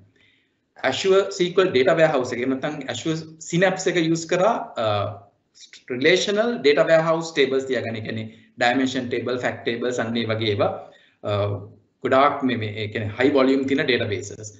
processing වලට අපි use කරා Databricks. මම හිතන්නේ හැමෝම දන්නවා Databricks කියන්නේ Spark based analytical engine එකක්. ඉතින් ඒක දැන්ට ලෝකේ හැමතැනම පාවිච්චි කරනවා data processing වලට. and presentation layer එක මොන හරි දෙයක් පෙන්වන්න වුණාම අපි පාවිච්චි කරා Power BI. ඊට අමතරව හැමෝම එක එක විදිහේ analysis කරනවා machine learning experiments එකේ part එකක්. එතකොට අපි use කරා එක එක විදිහේ tool Spark use කරා Azure machine learning service එක ඔය වගේ එක එක විදිහේම කරා. දැන් මෙහෙම ගත්තොත් හැමෝම නිකන් disconnected. at the end අපි අන්තිම දවසට අන්තිම මොහොතට ගියොත් අන්තිම level එකට ගියොත් මේ හැම implementation එකම අපිට බලා ගන්න පුළුවන්. හැබැයි දැන් වෙන්නේ මොකක්ද කියන එක අන්තිම layer එකෙන් බලන නම් ටිකක් වෙලා යනවා.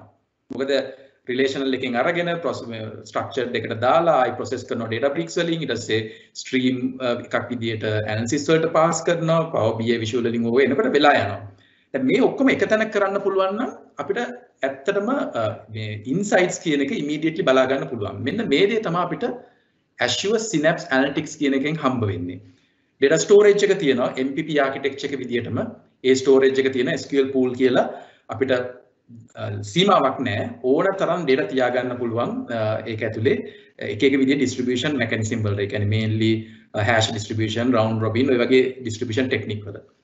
unstructured data තියෙනවා නම් data lake එක වගේ තියාගන්න පුළුවන්. හැබැයි ඒ උනාට data lake එකේ තියාගත්තට polybase කියන technology එක හරහා Azure Synapse ඇතුලෙන් අර data lake එකේ තියෙන data relational queries විදියට බලා ගන්න පුළුවන්. අපිට මට query එකක් ගහලා ඒකෙන් බලා ගන්න පුළුවන්.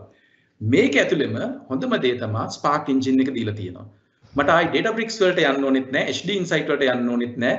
HD Insight cluster එක නැත්නම් Hadoop cluster එකට යන්න ඕනෙත් නැහැ process කරන්න. මේක ඇතුළේ තමයි මට process කරන්න පුළුවන්. pipeline facility එකක් දීලා තියෙනවා data integration වලට.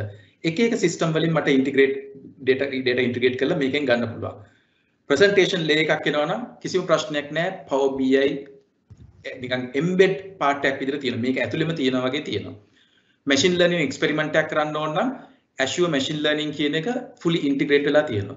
දැන් මේ විදිහට ගත්තාම එක window එක environment එක facilities දීලා තියෙනවා start to end. Data engineer area එකක් තියෙනවා, data scientist area එකක් තියෙනවා, analysis කරන එක analyst ලට වෙනම area එකක් තියෙනවා. මේ හැමෝම වැඩ කරන්නේ එකට. ඉතින් මේක තමයි ලොකුම ඒ කියන්නේ මම දකින විදිහට data පැත්තෙන් ලොකුම announcement වලට මොකද මම මේක ඉවර කරන්න මේ statement එක කියන්නම් මේ Azure Synapse Analytics කියන එක ඇත්තටම අපිට use කරන්න පුළුවන් මේ තුනට business intelligence BI අපි commonly දන්න එකට big data analytics වලට data warehouse වලට මේ තුන integrate කරපු එකක් තමයි මේ Azure Synapse Analytics කියලා අපිට හම්බෙලා තියෙන්නේ මේක තමයි summary එක මේකේ තව ගොඩක් දේවල් තියෙනවා මොන හරි question තියෙනවා නම් අපිට session එක ඉවරලා බලා ගන්න පුළුවන්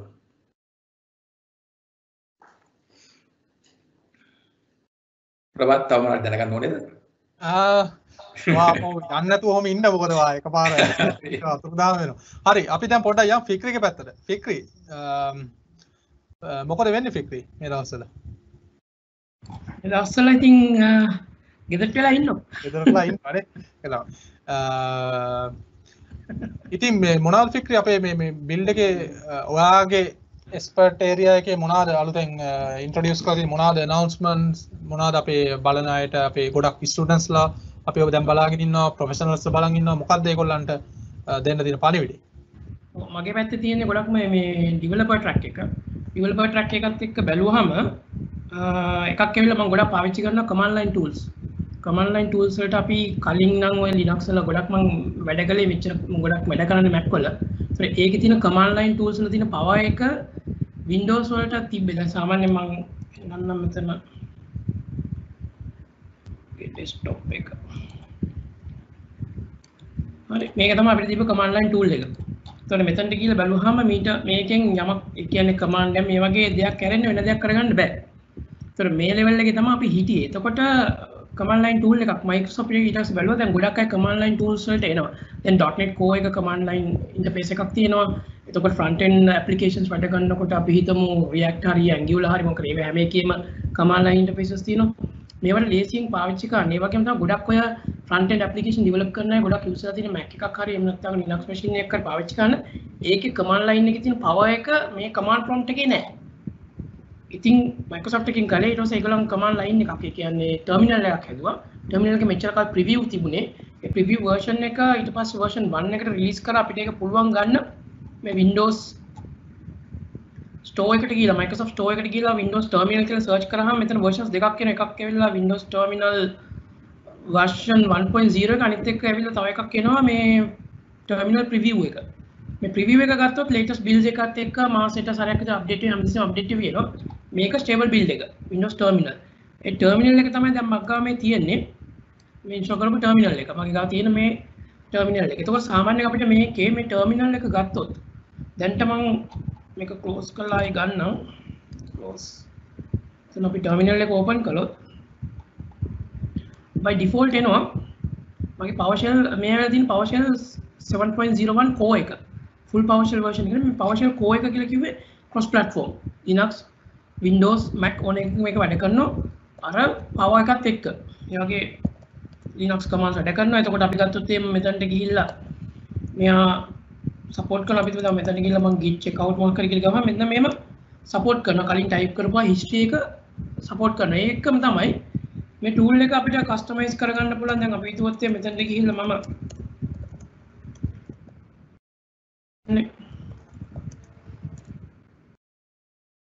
මේක ඇවිල්ලා GitHub එකත් එක්ක දැන් මෙතන මේ command prompt එකෙන් තියෙනවා දැන් මම ඉන්නේ මේ branch එකේ. මෙන්න මේ folder එකේ. ඒතකොට ඒ level එකට මේක customize කරන්න පුළුවන් දැන්. ඒකම තමයි මේකේ settings වලට යන්න ඕන නම් අපිට පුළුවන් මෙතනට ගිහලා settings ගියාම වෙනම මේ settings වල ගියාම by default JSON file එකක් තියෙනවා. මේකට හේතුවක් තියෙනවා JSON file එකක් introduce කරන්න. හේතුව තමයි මේක අපිට enterprise level එකේ මේ terminal එක use කරනවා නම් අපිට පුළුවන් මේ JSON file එක share කරන්න. මේක හදේ level share කරන්න පුළුවන්.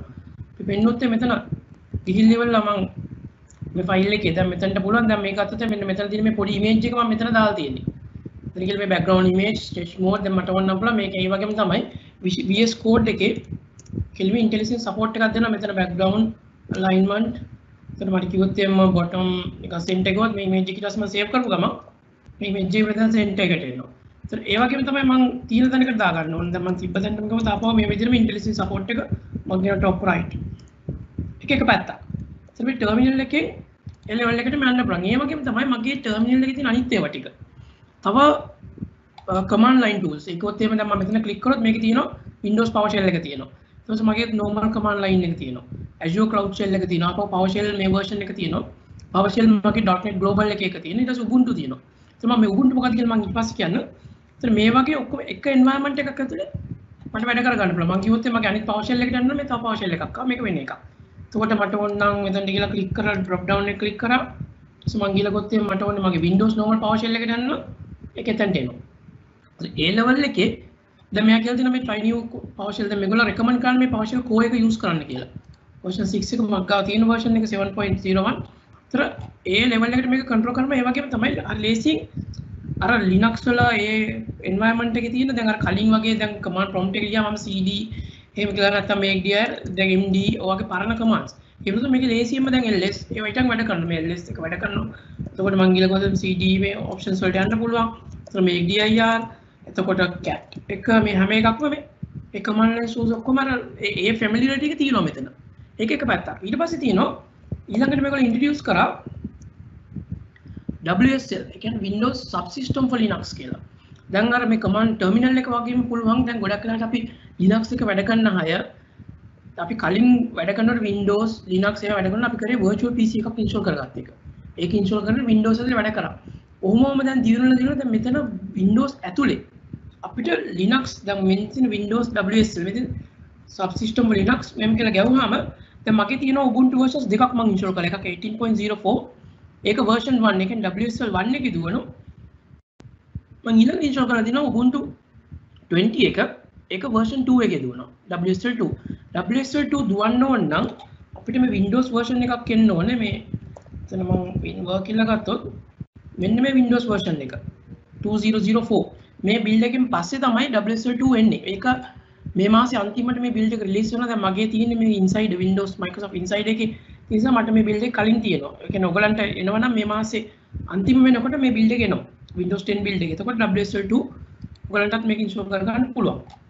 අනිත් එක තමයි WSL 2 එකේ තියෙන වැදගත්ම දේ. අපි ගත්තොත් මම මෙතන Ubuntu එක මම අරන් පෙන්නන්නම්. Ubuntu 20 එක මම දැන් 20 එකේ ඉන්නේ. මෙතනට ගිහිල්ලා මගේ root එකට යනවා. කිව්වොත් එම මේ මගේ Ubuntu version එක. දැන් මෙතන බලන්න මේකේ තියෙනවා මෙතන 4.10 මේ Microsoft standard මේ කියන්නේ actual Linux kernel එකක් මේ තියෙන්නේ Microsoft එකෙන්ම compile කරලා මේකට දාව Linux. එතකොට අපිට Linux එකේ සම්පූර්ණ ඒ facilities ඔක්කොම දැන් මේක ඇතුළේ Docker දුවන්න පුළුවන්. ඒ වගේම මම demo එකක් දැක්කා මේකට තව GPU එකක් සම්බන්ධ කරලා TensorFlow දාලා ඉවරලා මේ live යන car එකක deck එකකින් car වල තියෙන මිනිස්සු ඒවා detect කරනවා. ඒත් ඒ level එකට මේක use කරන්න පුළුවන්. ඒ වගේම තමයි ඔයගොල්ලන්ගේ development environment වලට යනකොට අපි හිතමු දැන් මොනවා හරි PHP හරි ඒ වගේ develop කරන්න ඕන නම් දැන් මම මේකේ Ubuntu 18.4 එකේ මම මේකේ Apache දාලා තියෙනවා. මම පෙන්නන්නම් මෙතනට ගිහිල්ලා මගේ ඒතකොට බලන්න මම ඉන්නේ මේ Linux එක ඇතුළේ මම මෙතන LSB release කිව්වහම මම ඉන්නේ Ubuntu 18.1 එකේ. ඊට පස්සේ මම browser එකට ගිහිල්ලා තියෙන්නේ මෙතන මම refresh කරොත් මෙතින් මේ local host කියලා මේ Apache installation එක. මම පෙන්නන්නම් මේකකින් අපොසරක් the service Apache stop කියලා මම stop කළොත්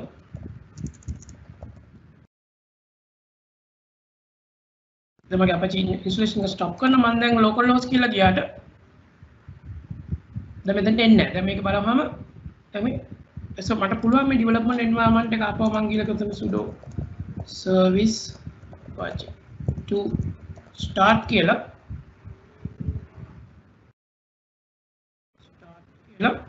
දැන් Apache එක start වුණා. දැන් මම මේක refresh කරලා බලුවහම මෙන්න Apache. ඒ කියන්නේ මට මේ Windows environment එක ඇතුළේ ඉඳන් Linux වල වැඩ කරන්න පුළුවන් කිසි ප්‍රශ්නයක් නැතුව. ඒ වගේම තමයි support එක. දැන් මෙතන ගිහලා මම කිව්වොත් එහෙම Visual Studio Code dot කියලා ගම මෙන්න Visual Studio Code එක මෙතනින් open කරගන්න පුළුවන්. දැන් මෙතන මේ download කරලා ඉවරලා මේ Visual Studio service එක. ඒ කියන්නේ service එකක් install වෙනවා. මේ service එක through server එකක් Visual Studio Code එක open වෙනවා. දැන් පෙන්වන්නම් ඒක යන අතරතුර දැන් ඒක ටක් ගාලා ඉන්ස්ටෝල් වෙයි.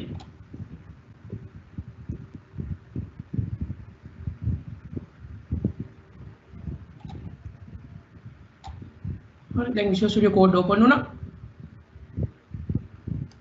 දැන් අපි මෙතන තියෙන development environment එකක්. දැන් බලන්න මේ හරි මේ opening remote කියලා තියෙන මේ හැල WSL2 එකේ තමයි connection එක. terminal එකක් තියෙන එතනට. මේ starting subsystem for Linux කියලා එනවා. මෙතන ඉඳන් අපිට පුළුවන් PHP හරි MySQL වැඩ කරන්න මේ ඉන්ස්ටෝල් කරලා මම මෙතන allow access මම මෙතන වීඩියෝ එකක් හදලා තියෙනවා මගේ channel එකේ.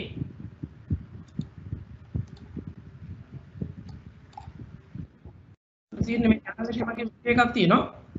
එතන තියෙනවා Linux A subsystem for Linux කියන සම්පූර්ණ ඉන්ස්ටෝල් කරන්න ඇති Apache PHP WordPress මේ හැම එකක්ම ඉන්ස්ටෝල් කරන්න ඇති. මේකේ තියෙන setup එක. ඔයගලන්ට පුළුවන් මේ setup එක බලලි වෙලා ඒක setup කරගන්න හැටි දැනගන්න. ඊළඟ එකට මම කියන්න ආවේ මේ Linux subsystem වගේම තමයි ඊළඟ step එක. මෙන්න මෙතන මේ learn TV කියන එක. මේක අලුත් එකක්. ඒ කියන්නේ ඔයගලන්ගේ developers ලට ඉගෙන ගන්න ඕන දේවල් තියෙනවා නම් කියන්නේ කලින් අපිට Microsoft document learn කියලා තිබ්බ documentation tutorials තිබුණේ written text වල. දැන් තියෙනවා learn TV කියලා මේ තනිකරම ඉගෙන ගන්න පුළුවන් video tutorials මුලින් ඉඳන්ම step by step instruction එක තියෙනවා මේක කොහොමද කරගන්න ඕනේ කියලා. ප්‍රභාත් ඔව් ෆික්‍රි මම හිතන්නේ ඔයා මේ හොඳ එකක් ගෙනාවා. ඔයා පොඩ්ඩක් ස්ක්‍රීන් එක කොහොම තියාගන්න. මේ මොකද්ද මේ Microsoft Learn කියන්නේ? TV එකට යන්න කලින් මොකද්ද Microsoft Learn? I think මේ මට දැන් අපි ටික කාලයක් පොඩි කාලයක් පස්සට ගිහිල්ලා බැලුවොත් Microsoft එකේ තිබ්බ channel 9 ඊට පස්සේ MBA virtual academy ඒ වගේ කියන්නේ එක එක තැන්වල විසිරලා තිබ්බා මේ knowledge එක මේ resources. ඉතින් මේ මොකද්ද Microsoft team එකේ Microsoft Learn එකේ තියෙන වෙනස? Microsoft Learn කියලා කිව්වෙ මෙහෙමයි. දැන් මේකේ ගොඩක් ඒගොල්ලන් plan කරලා තියෙන role base. දැන් මට network architecture කෙනෙක් වෙන්න ඕනේ. නැත්නම් Azure admin කෙනෙක් වෙන්න ඕනේ. එහෙම නැත්නම් machine learning හරි එහෙම නැත්නම් data scientist කෙනෙක් වෙන්න ඕනේ. developer කෙනෙක් වෙන්න. එතකොට ඒ role එකට අනුව මම මෙතනට ගිහලා ගත්තොත් එහෙම docs.microsoft.com කයි ගිහලා learn කියලා ගෙවුවා. මෙතන learn එක එනවා මෙන්න මේ විදිහට.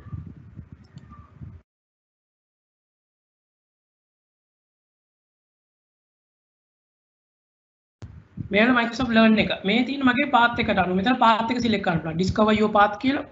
මගේ path එකක් මෙතන browse all path කිව්වහම ඒක තනිකරම 100% free තියෙන්නේ. දැන් මෙතන මගේ path එක select කරනවා. මෙතන දැන් මේකේ තියෙන role based learning එක. මට ඕන නම් අපි හිතමු developer කෙනෙක් වෙන්න ඕනේ. කිව්වහම මෙයා ඒකට අදාළ ටික ෆිල්ටර් කරලා දෙනවා. එතකොට මට ඕන නම් මෙහෙම කියලා මම කියනවා DevOps engineer කෙනෙක් වෙන්න ඕනේ.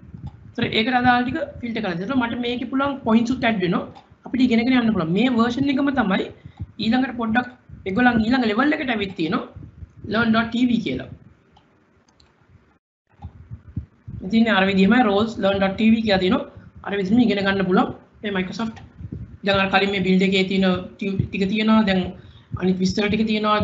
.net කියන්නේ මොනවද? basic level එකේ ඉඳන් මුළු සම්පූර්ණයෙන්ම developer කෙනෙක් වෙන්න තියෙන එක හැම පැත්තම මේ infrastructure, machine learning, එතකොට මේ IoT devices වල එක්ක වැඩ කරන හැටි, එතකොට මේ අනිත් languages, programming languages, framework ගැන, architectures ගැන මේ හැම එකක්ම මෙතන තියෙනවා විස්තර. ඉගෙන ගන්න පුළුවන්. Prabhath. Okay, Vikri. Thank you. Nisal. මේ Microsoft bot framework එක. දැන් මේකත් ටිකක් ඉන්ටරෙස්ටඩ් ස්ටෝරි එකක් තියෙනවා AI වගේම දැන්.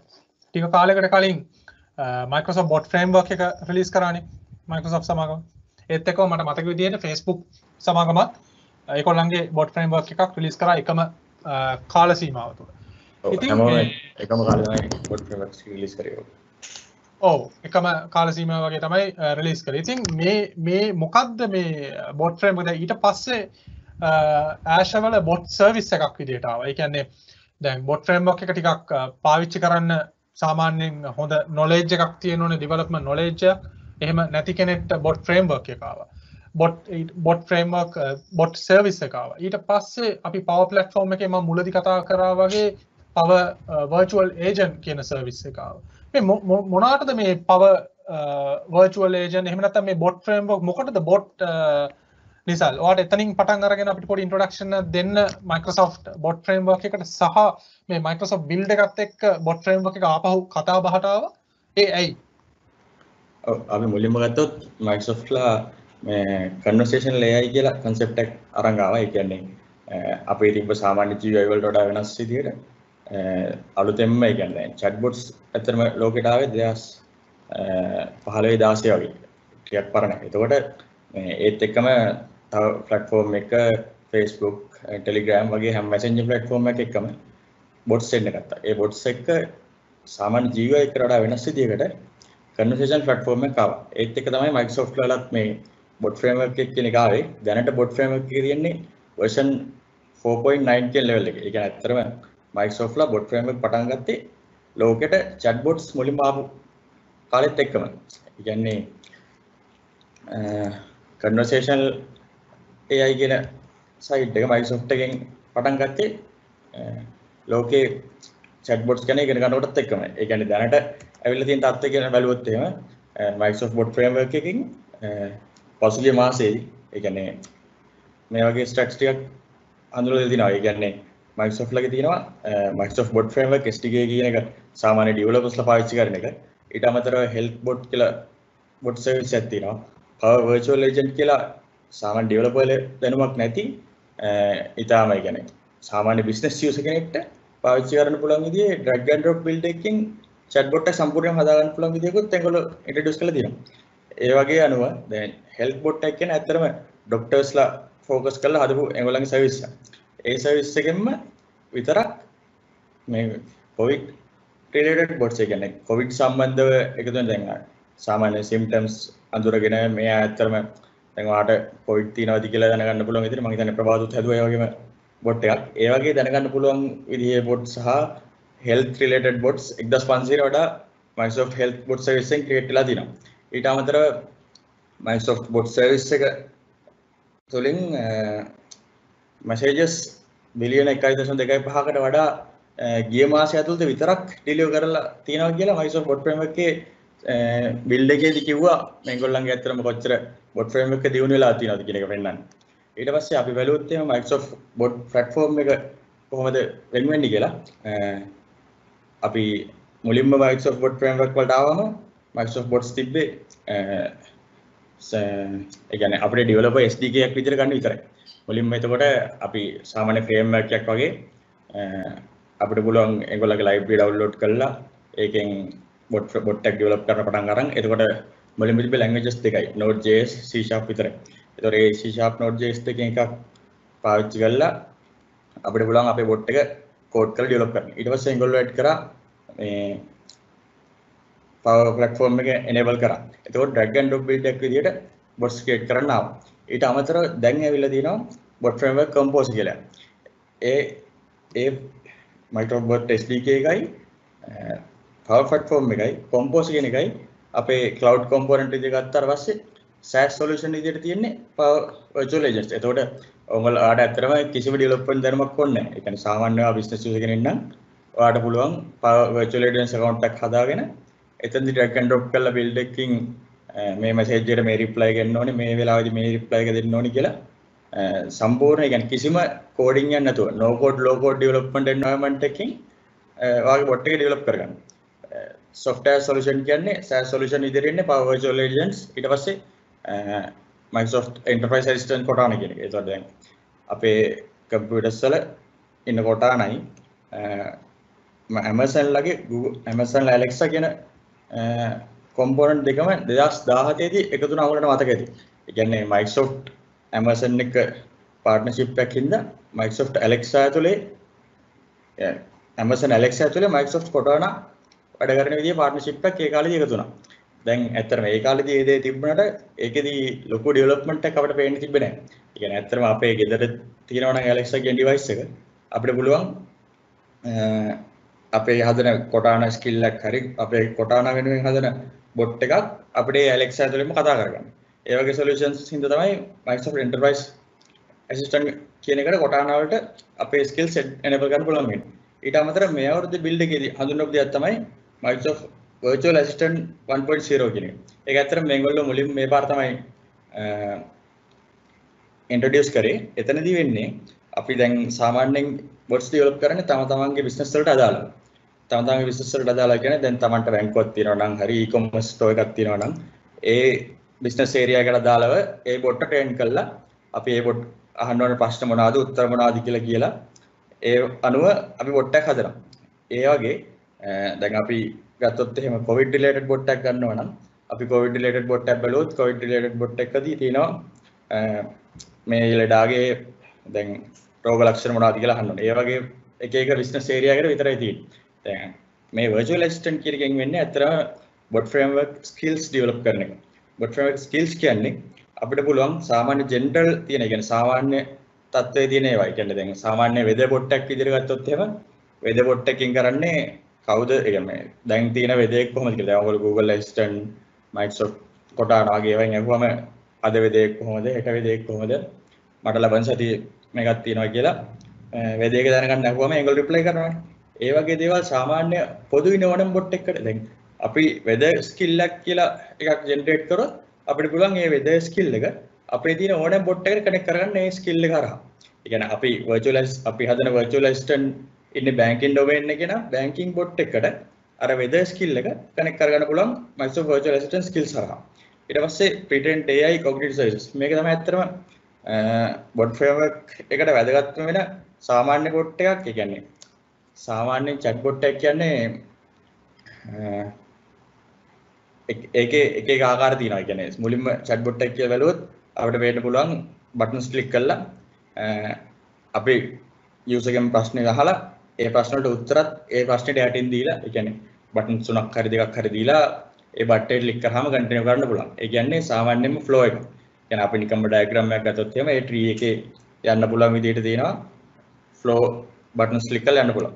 ඊට අමතරව දැන් අපි ප්‍රශ්නයක් අහුවම මේක අයිඩෙන්ටිෆයි කරන්නේ කොහොමද? ඒ වගේ නැචරල් ලැන්ග්වේජ් අන්ඩර්ස්ටෑන්ඩ් කරන්නේ කොහොමද කියන එක තේරුම්, කියන්නේ අපි කියන වචනේ මැෂින් එකට තේරෙන්නේ මැෂින් ලැන්ග්වේජ් එකකින් කිව්වොත් නේ ඒ විදිහට අයිඩෙන්ටිෆයි කරන්න ඕනේ කොහොමද කියන ඒවා. දැන් අපි මැෂින් ලර්නින් වලින් අපිම ලියලා බොට් එකක් හදන්න ගියොත් එහෙම ඒකෙදී අපිට සම්පූර්ණයෙන් වෙනම ටාස්ක් එකක් තමයි මේ ලැන්ග්වේජ් අන්ඩර්ස්ටෑන්ඩින් පාර්ට් එක කියන්නේ. කියන්නේ සාමාන්‍ය බොට් ඩෙවලොපර් කෙනෙක්ට ඒ නැචරල් ලැන්ග්වේජ් පාර්ට් එක ඉගෙන ගන්න ගියොත් එහෙම එයාට තනිකර වෙනම කාලයක් යනවා ඒ ධර්ම ඉගෙන ගන්න. ඊට පස්සේ දැන් ඒ වගේ vision, speech, language, search කියන මේ cognitive services Microsoft ලා දීලා තියෙනවා. ඒගොල්ලෝ හදලා තියෙනවා කලින්ම pre-trained models විදිහට. ඒ කියන්නේ අපිට vision විදිහට use කරන්න පුළුවන් vision, speech, language කියන component අපේ bot එකට කෙලින්ම API එකක් විදිහට integrate කරන්න පුළුවන්. ඒකෙදි කියන්නේ දැන් අපි bot එකට කතා කරන්න ඕනේ feature එකක් කරන්න ගියොත් අපි ඒක manually හදන්න ගියොත් අපි එක්ක එක වචනේ record කරලා ඒකට දාන්න ඕනේ. එහෙම නැතුව දැන් Microsoft ලාගේ ස්පීච් සර්විසස් එක අපේ බොට් එකට enable කරොත් එහෙම අපේ බොට් එකේ ඇත්තටම කෝඩ් ලයින් 10ක විතර පොඩි කොටසකින් අපේ බොට් එකට කතා කරන්න පුළුවන් ෆීචර් එක enable වෙනවා. ඒ level එකටම පහසු වෙනවා දැන්ට තියෙන. හරි නිසල්. මම හිතන්නේ අපිට හොඳ අවබෝධයක් ලැබුණා බොට් ෆ්‍රේම්වර්ක් එක. මොකද අපිට ඒක ලස්සනට හිස්ටරි එකේ ඉඳන් වර්තමානයේ මේ පවතින තත්ත්වය, එහෙම නැත්නම් බිල්ඩ් එකේ තියෙන ලේටස්ට් ඇනවුස්මන්ට් එක්ක ආපු අලුත් ඉම්ප්‍රූව්මන්ට්ස් ගැන කතා කරා. ඒක අපේ බලන අයට මම හිතනවා ගොඩක් ප්‍රයෝජනවත් වෙයි කියලා. ඉතින් අපි තවදුරටත් පොඩ්ඩක් ඉස්සරහට යන්න කලින් මම කැමති පොඩ්ඩක් අපේ මේ අපි කියවනේ පටන් ගත්තේ අපි පොඩි ගේම් එකක් කරනවා කියලා. ඉතින් මේ ගේම් එකට සම්බන්ධ වෙන්න පුළුවන් ආකාරය මම මුලදීත් කිව්වා. මම ආපහු පොඩ්ඩක් ඒක මතක් කරොත් ඉතින් ඔයාලට මේ ගේම් එකට ජොයින් වෙන්න පුළුවන් මෙන්න මේ URL එකට යන්න මුලින්ම ak.ms/build-recap-sinhala කියන මේ URL එකට ගියාම ඔයාලට හම්බ වෙනවා පොඩි question එකක්. පොඩි ප්‍රශ්න කීපයක් තියෙනවා. ප්‍රශ්න 5ක් 6ක් වගේ ප්‍රමාණයක්. ඉතින් ඒකට උත්තර දෙන්න උත්තර දුන්නට පස්සේ අපි සිලෙක්ට් කරන විනර්ස්ලා, කියන්නේ වැඩිම මාක්ස් ගන්න විනර්ස්ලා 10 දෙනෙක්ට ගෙදරටම මේ ස්වැග්ස්, ඒ කියන්නේ ස්ටිකර්ස්, අපි මේ ඩෙවලොපර්ස්ලා විදිහට ආශා කරන දේවල් ලබා දීමට කටයුතු කරනවා මේ MVPsලා සහ MSPsලා හරහා. හරි. අපි ආපහු තව ටොපික් එකක් ගැන බැලුවොත් අපිත් එක්ක ඉන්නවා මේ ගිහාන් සිරිවර්ධන මේ ප්‍රවීණයෝ ගොඩක් එක්ක තවත් ස්ටුඩන්ට්ස් කමියුනිටි එකේ ප්‍රවීණයෙක් තමයි මේ ගිහාන් සිරිවර්ධන අපේ Microsoft ස්ටුඩන්ට් පාර්ට්නර් කෙනෙක්. එහෙම නැත්නම් මේ ළඟදී මම හිතන්නේ ගිහාන් මේ නම වෙනස් වුණා නේද? බිල්ඩ් එකට දවස් කීපයකට කලින් ස්ටුඩන්ට් පාර්ට්නර් ප්‍රෝග්‍රෑම් එකේ නම වෙනස් වුණා. මට මතක විදිහට මේ MSP වෙන්න කලින් තිබ්බේ MSA කියන නම Microsoft Student Ambassador. දැන් නැවත වරක් ප්‍රෝග්‍රෑම් එකේ නම වෙනස් කරලා තියෙනවා Microsoft Student Ambassador. මොකද්ද ගිහන් මේ Microsoft Student Ambassador කියන ප්‍රෝග්‍රෑම් එක? ඔයා ඒකේ ඉන්න ස්ටුඩන්ට් කෙනෙක්. මොකද්ද ඔයාගේ යුනිවර්සිටි එක ඔයාට මොනවද මේකෙන් ලැබෙන ප්‍රයෝජන? ඇයි ඔයා මේ ප්‍රෝග්‍රෑම් එකට ඇප්ලයි කරලා ජොයින් වුනේ? හරි මම කියන්නම්කෝ. දැන් මුලින්ම ගත්තොත් අත්තම මමත් MS වෙන්න කලින් මුලින් තිබ්බේ MSA කියලා Microsoft Student Ambassador කියලා. ඊළඟට ඒ ප්‍රෝග්‍රෑම් එක MSP වලට කන්වර්ට් වුණා. ඒ කියන්නේ Microsoft Student Partner වලට. දැන් මේ ප්‍රෝග්‍රෑම් එක ආයෙ කන්වර්ට් වෙලා තියෙනවා Microsoft Learn Student Ambassador විදිහට. එතකොට මෙතෙන්දි වෙන්නේ මේගොල්ලෝ Microsoft එකෙන් කරනවා මේ කලින් ෆික්‍රීකෝ වගේ Microsoft Learn කියන platform එක. එතකොට මෙන්න Microsoft Learn කියන platform එක ප්‍රමෝට් කරන්න. එහෙම නැත්නම් ළමයි අතරට කියන්නේ විශ්වවිද්‍යාල ළමයි අතරට අරන් යන තමයි මේ ප්‍රෝග්‍රෑම් එක ඇත්තම ගොත් හදලා තියෙන්නේ. මේ ප්‍රෝග්‍රෑම් එකෙන් අපිට හම්බෙන දේවල්. ඒ කියන්නේ විශ්වවිද්‍යාල ශිෂ්‍යයෙක් වශයෙන් අපිට හම්බෙන දේවල් ගත්තාම අංකය තමයි අපිට හම්බෙන කොන්ට්‍රැක්ට්ස්. ඒ කියන්නේ අපිට ගන්න හම්බෙන අය. ඒ කියන්නේ MVPs ලා ඊළඟට අපිට හම්බෙන ඉවෙන්ට්ස් වලට හම්බෙන එක ඊළඟට අපිට හම්බෙන වරප්‍රසාද අපිට හම්බෙනවා. ඇත්තම අපිට ඩෙවලොප්මන්ට් කරන්න Azure Cloud account එක. ඒතර මෙන්න මේ Microsoft Student Partner program එකෙන් පටන් අරගෙන අපි ඇත්තම මෙහෙම වෙත්තිනයි. එතකොට MSA Microsoft Student Ambassador program එක ගත්තාම එතකොට ඒගොල්ලෝ වැඩියෙන්ම කරන්නේ Microsoft Learn තමයි ප්‍රොමෝට් කරන්නේ. හරි ගිහන් ඔයා එතකොට මේ යුනිවර්සිටි ඉන්න ගමන්ම තමයි මේ ප්‍රෝග්‍රෑම් එකට ඇප්ලයි කරේ නේ? ඒ කියන්නේ මේ ප්‍රෝග්‍රෑම් එක ඔය විදිහට යුනිවර්සිටි ළමයින්ට තියෙන එකක්. ඉතින් තවත් කෙනෙක් අපිත් එක්ක මේ බලන් ඉන්න ස්ටුඩන්ට් කෙනෙක්ට මේ ප්‍රෝග්‍රෑම් එකට ජොයින් වෙන්න කැමති නම් මොකක්ද එයා කරන්න ඕනේ? හරි එයාට මුලින්ම කරන්න තියෙන්නේ කමියුනිටි එකත් එක්ක එකතු වෙන එක. ඊළඟට කමියුනිටි එක බේස් කරගෙන එයා යම් කිසි දෙයක් කමියුනිටි එකට කළා. එයාට පුළුවන් Microsoft Student Partner page එකට ගිහිල්ලා ඒකට පුළුවන් ලොගින් වෙලා ඇප්ලයි කරන්න පුළුවන්. ඒතර ඇප්ලයි කරද්දී ඒ ඇප්ලයි කරන කෙනාගේ බෑග්ග්‍රවුන්ඩ් එක සහ එයාගේ ස්කිල් මත බේස් කරගෙන යම් කිසි කොටසකට මේ ප්‍රෝග්‍රෑම් එකට ඇඩ් වෙන්න chance එක හම්බ වෙනවා. ඕකේ දිලීප මම ඔයාට ආපහු යමු වෙනවා. මොකද අපිට ඉස්සෙල්ලා network issue එකක් ආවනේ. දිලීප ඉතින් ඔයා නවත්තපු තැනින් පටන් ගමු. අපි කතා කරගෙන හිටියේ මේ කාලෙක ඉඳන් mobile application developer කෙනෙක්. ඉතින් ඔයා Microsoft එකත් ඒ කාලේ ඒ වැඩ කරපු විදියත් සහ දැන් අපේ මේ open source community එකට ගොඩක් එක්ක වැඩ කරනවා Microsoft එක ඒ platforms ඉතින් ඒ කොහොමද ඒක වැඩ කරන්නේ? මොනවාද ඔයාට ලැබෙන experience එක? මොකක්ද දැන් ලැබෙන experience එක? ලැබුණ සහ ලැබෙන experience එක.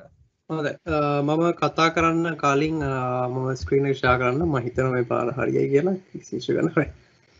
හොඳයි මම හිතනවා ස්ක්‍රීන් එක දැන් පේනවා ඇතිනේ. right මම මුලින්ම කතා කරන්න හදන්නේ මේ පාර බිල්ඩ් එකේ විශේෂයෙන්ම highlight වෙච්ච දෙයක් තමයි. ඒ තමයි මෙච්චර කාලයකට developer platforms වල තිබ්බ එක පොඩි අවුලක් තමයි අපි ගත්තොත් එහෙම user interface development. ඔයාලා Xamarin ගැන අහලා තියෙනවා නම් Xamarin පාවිච්චි කරලා තියෙනවා නම් Xamarin කියන්නේ Microsoft සමාගමට අලුතෙන් ආපු framework එකක්. එහෙම නැත්නම් Xamarin කියන්නේ කලින් තිබ්බේ වෙනම company එකක් විදියට. Microsoft සමාගමත් එක්ක ඒක join වුණාට පස්සේ Xamarin එක්ක ගොඩාක් වැඩ කරා Microsoft සමාගම. ඒ අතර වාරයේදී ගොඩක් වෙලාවට අපි ගත්තොත් එහෙම Microsoft සමාගම cross platform UI develop කරන්න හඳුන්වලා දුන්න Xamarin Forms වල අලුත් version එකක් වගේ එන ඊළඟ එක තමයි අපි කතා කරොත් එහෙම MA UI කියන්නේ. එහෙම නැත්නම් අපි ගත්තොත් එහෙම multi platform app UI කියන එක. ඒතකොට මෙච්චර කාලයක් අපි ගත්තොත් Xamarin Forms වලදී විශේෂයෙන්ම Xamarin Forms වලින් අපි හදන UI එක අපිට පුළුවන් iOS Android දෙකටම පාවිච්චි කරන්න එකම code base එකෙන්. එතකොට අපි ගත්තොත් එහෙම iOS වලට ලියන්න පාවිච්චි කරනවා Swift නැත්නම් Objective C. එහෙම නැත්නම් Java පාවිච්චි කරනවා Android applications හදන්න. එතකොට වෙන වෙනම applications හදන්න වෙන වෙනම languages use කරනවා. C# language එක පාවිච්චි කරලා .NET framework එකයි Mono framework එක use කරලා අපිට පුළුවන් එක application එකක් ලියන්න එක code base එකක් එක. ඒ කියන්නේ සෑහෙන ප්‍රමාණයක් ඔයාලට පුළුවන් අඩු කරගන්න 95%කටත් වඩා කෝඩ් බේස් එකක් අඩු කරගන්න පුළුවන් නැවත නැවත ලියන එක. ඒකත් එක්කම ආපු Xamarin Forms දැන් අලුත් වෙලා ඊළඟට එන්න තියෙනවා. ඒක .NET අපි ගත්තොත් M5 එක එන්න තමා තියෙන්නේ. අපි .NET 5 එක එන මේ MAUI එක ප්‍රීවියු එකක් විදිහට තමයි ඔයාලට බලා ගන්න වෙන්නේ. තාම මේක රිලීස් වෙලා නැහැ. හැබැයි මේකෙදී තියෙන හොඳම දේ තමයි ඔයාලට පුළුවන් ඇප්ලිකේෂන්ස් හදන්න අපි ගත්තොත් එහෙම ඩෙස්ක්ටොප් එකට ඒ වගේම මොබයිල් එකට. එතකොට ඩෙස්ක්ටොප් එකට හදන ඇප්ලිකේෂන් එක මොබයිල්ස් වලට හදනවා iOS Android ඊළඟට macOS Windows හැම ඇප්ලිකේෂන් එකම ඔයාලට එක කෝඩ් බේස් එකේ තියාගෙන එකම ප්‍රොජෙක්ට් එක තියාගෙන හදන්න පුළුවන්. ඉතින් මේක .NET 6 එක තමයි ඊළඟ අවුරුද්දේ ඇත්තටම 2021 දී රිලීස් වෙන්න තියාගෙන තියෙන්නේ. අපි ගත්තොත් මේකේ මම කලින් කිව්වා වගේ මේ cross platform development ඉතාම පහසු කරලා දීලා තියෙනවා C# වගේ single code base එකක් තියාගෙන ඊට අමතරව අපි ගත්තොත් fonts images එකම source එක තියාගෙන ඊළඟට code base එකේ ගොඩක් UI එක හදන එක minimize කරන්න පුළුවන්. ඊට අමතරව මම කිව්වා වගේ platform කීප එකට යොමු කරන්න පුළුවන් Android iOS Windows වගේ කීප එකටම අපිට යොමු කරන්න පුළුවන් මේ අපි හදන code base එක. මේකේ තියෙන විශේෂත්වය මම කිව්වා වගේ ඩෙස්ක්ටොප් එකට ඊළඟට මොබයිල් වලට එකම කෝඩ් බේස් එකක් තියාන්න පුළුවන්. මෙතෙක් කාලයක් අපිට තිබ්බේ මොබයිල් එකට ප්‍රමාණයි iOS Android සහ Windows වලට පමණයි කෝඩ් බේස් එක ෂෙයා කරන්නේ. මේකෙදී වෙන වෙනස තමයි අපිට ඩෙස්ක්ටොප් එකට හදන ඇප්ලිකේෂන් පවා මේකෙදී ෂෙයා කරගෙන කෝඩ් එක යූස් කරගන්න පුළුවන්. ඒතර මම දාන්න ලින්ක් එකක් මගේ ස්ක්‍රීන් එකේ ඔයාලට පේන ඇති මේ ලින්ක් එකට ගියාම ඔයාලට බලන්න පුළුවන් රෝඩ් මැප් එක කොහොමද යන්නේ කියලා.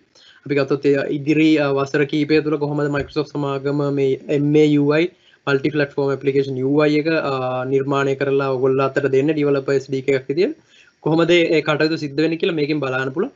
මේක ඇත්තටම අපිට බලා ගන්න පුළුවන් වෙන්නේ .NET 6 එක. ඒ කියන්නේ 2022 වත් වෙයි මේක රිලීස් වෙනකොට.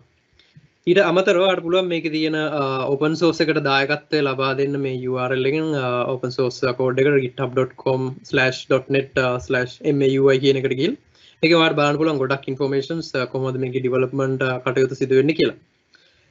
ඒකත් එක්කම අපි ඊළඟ දෙයට යමු ප්‍රභාත්. මේ දිලීප් ඔයා මේ Mac එකක් නේ පාවිච්චි කරන්නේ. කොහොමද experience එක? හොඳයි, තාමත් හොඳයි. මොකක්ද ඔය ID එක පාවිච්චි කරන්නේ? ගොඩක් වෙලාවට මම පාවිච්චි කරන්නේ Visual Studio Code. එහෙම නැත්නම් Visual Studio පාවිච්චි කරනවා සමහර වෙලාවට. Xamarin වගේ application හදනවා. ඉතින් මොකක් හරි වෙනස්කමක් මට මතක විදිහට ඔයා මුලින්ම Windows device එක තමයි පාවිච්චි කරේ. මොකද්ද ඔයා මොන හරි වෙනස්කමක් දකින්නවද ඒකින් නම් මේකට ආපුවම? එහෙම ලොකු වෙනසක් මම දකින්නේ ගොඩක් වෙලාවට මම මේකේ දකින්න එකම දේ තමයි developer friendly. අත්‍තරම අපි ගත්තොත් එහෙම code එකක් එහෙම ලියනකොට ඉතාලම ඉක්මනින් ලියන්න පහසුවෙන් ලියන්න මම හිතන්නේ ඒක එක දෙයක් අපි ගත්තොත් මේ Mac එකේ තියෙන විශේෂත්වය. ඉතින් Microsoft එකෙන් දෙන මේ හැමදේම Mac එකේ run කරන හින්දා කිසිම අපහසුවක් නැතුව මට හැමදේම run කරන්න පුළුවන්. මොකද .NET Core මේ ඔක්කොගම එක්ක අපිට පුළුවන් සෑහෙන දෙයක් කරගන්න. ඕකේ.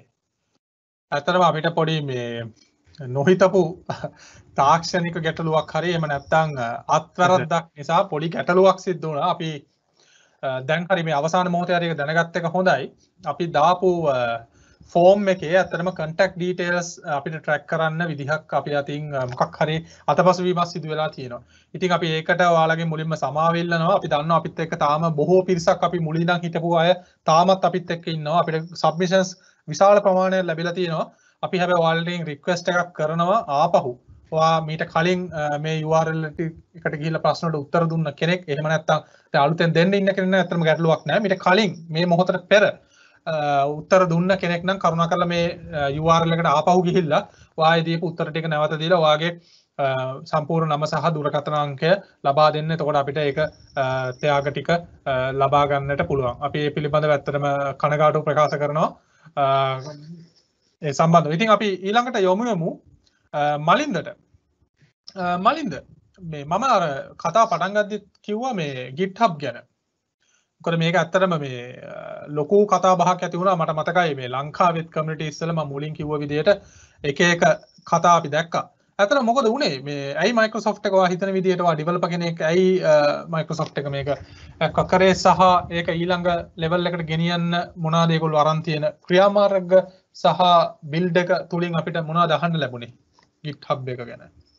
මොකද හේතුව ඇත්තන බැලුවොත් එහෙම මම හිතන්නේ Microsoft එක ගත්තොත් සෑහෙන ලොකු ඩෙවලොපර්ස්ලා කට්ටිය Microsoft එකත් එක්ක ඉන්වෝල්ව් වෙනවා .NET framework .NET standard APIs එක කනෙක්ට් වෙනවා. ඉතින් source code එක තියාගන්න platform එකක් විදියට GitHub එක Microsoft එකට ගිහිල්ලා දැන් ඒකේ ගොඩක් improvements ඒගොල්ලෝ කරලා තියෙනවා. දැන් එක උදාහරණයක් ගත්තොත් එහෙම දැන් හුඟක් developments cloud එකට ready කරන විදියට හදන්න පුළුවන් විදියට දැන් වැඩ කරනවා. සාමාන්‍යයෙන් අපි ඉස්සර ගත්තොත් එහෙම අපි ඇප්ලිකේෂන් එකක් හදනවා නම් database එකේ connection string එක අපි තියාගන්නේ ඇප්ලිකේෂන් එකේ. සමහරු ඒක hard code කරලා තියෙනවා නැත්නම් ඒක application configuration එකේ දාලා තියෙනවා. දැන් ඒ වගේ වුණාට පස්සේ ඒක ඇත්තටම මේ security risk එකක් තියෙනවානේ. දැන් ඉතින් ඒ හින්දා දැන් Microsoft එක recommend කරනවා මේ secrets password වගේ දේවල් වලට පාවිච්චි කරන්න කියලා Azure Key Vault එක. එහෙම නැත්නම් Azure මේ app settings වගේ දේවල්. ඉතින් GitHub එකට අලුතෙන් ඇවිල්ලා තියෙන විශේෂ දෙයක් තමයි මේ scanning of feature එක. ඒ කියන්නේ public තියෙන repositories වගේම private තියෙන repositories scan කරනවා මොනවා හරි security issues තියෙනවද කියලා දැනගන්න පුළුවන් විදියට. කියන්නේ Microsoft එක scan කරනවා.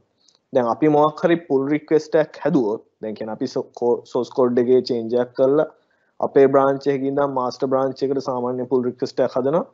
ඒ pull request එක හැදුවාම හදපු වෙලාවට Microsoft එකට පුළුවන්කම තියෙනවා මේ git repository එක scan කරලා බලන්න අපි මොනවා හරි password වගේ දේවල් code එකේ hard code කරලා තියෙනවද. එහෙම නැත්නම් වෙන මොකක් හරි key secrets වගේ දේවල් එකේ hard code කරලා තියෙනවද. අන්න ඒ වගේ දේවල් දැනගෙන අපිට අනිත් පැත්තට alert කිරීමේ feature එකක් තියෙනවා. ඉතින් මේක ඉතාමත් වැදගත්. මේක කලින් ඒගොල්ලෝ SharePoint වලට දාලා තිබ්බ e-discovery කියලා feature එකකින් ඒක කියන්නේ documents වල මොනවා හරි password එකක් credit card number එකක් වගේ තියෙන. ඉතින් ඒ වගේ similar concept එකක් තමයි මෙතෙන්ට ඇවිල්ලා තියෙන්නේ. ඉතින් කෝඩ් එක පැත්තෙන් සහ ඇප්ලිකේෂන් එක පැත්තෙන් බැලුවොත් එහෙම මේක security එක වැඩි කරන්න මේක හුඟක් හේතු වෙයි කියලා තියෙනවා. මොකද සමහර වෙලාවට අපි සමහර මේ git repositories අපි public දාන්න පුළුවන්. එහෙම දාලා ඉවරලා අපේ connection string එකේ ගියොත් එහෙම මේක ප්‍රශ්නයක්. නැත්නම් සමහර වෙලාවට මේ deployments වෙන්නේ pipeline එක through. සමහර වෙලාවට usersලා වැරදිලා තමුන්ගේ private test කරන db connection string වගේ ඒවා දාලා commit කරනවා. ඉතින් මෙන්න මේ දේවල් මේ නැති කරගන්න මේකෙන් ලොකු සහයෝගයක් හම්බ වෙනවා. ඒ වගේම තමයි තව මේකක් කරලා තියෙන දැන් මේ Visual Studio එක මේ GitHub Actions ටික සෑහෙන මේ tightly integrate කරලා තියෙනවා. දැන් අපි ගත්තොත් එහෙම VS Code ගැන අපි කතා කරා. ඒක බොහොම lightweight මම හිතන්නේ megabyte 15ක් වගේ වෙන පොඩි එකක්. ඒකත් එක්ක සෑහෙන lazy development කරන්න. ඒකට extensions ඇවිල්ලා තියෙනවා මේ GitHub එකත් එක්ක connect වෙලා මේ development කරගන්න. ඕනේ අපේ අවශ්‍ය pull request කරන්න එහෙම නැත්නම් commits merge කරගන්න හැමදේම කරන්න. සාමාන්‍යයෙන් මේක දැන් Visual Studio full version එකේ නම් අපිට ඕනේ Git repository එකත් එක්ක මේ pull request හදන එක හරි commit කරන එක branch merge කරන මේ හැම feature එකක්ම තියෙනවා. දැන් VS Code කියන්නේ ඊට සාපේක්ෂව බොහොම lightweight tool එකක්. ඉතින් ඒ VS Code එකටත් මේ options ටික ඇවිල්ලා තියෙනවා. ඉතින් මේ වගේ මේ app services වලට support කරන දේවල් තියෙනවා. ඉතින් ඒ විතර නෙවෙයි දැන් CI/CD pipeline එක පැත්ත බැලුවොත් එහෙනම් ඒ pipeline setup කරලා තියෙන pipeline එක run කරන්න අපිට දැන් Azure portal එකෙන්ම run කරන්න හැකියාව මේ හම්බ වෙනවා දැන් ඉස්සරහට යද්දි. ඉතින් මේ වගේ බලුවහම මේ GitHub එක Microsoft එක acquire කරලා සෑහෙන ලොකු features ටික developers ලාට beneficial වෙන විදියට හදලා තියෙනවා කියලා කියන්න පුළුවන් ඇත්තටම. Okay Malinda, thank you. ඊට පස්සේ අපි කාගාවටද යන්නේ?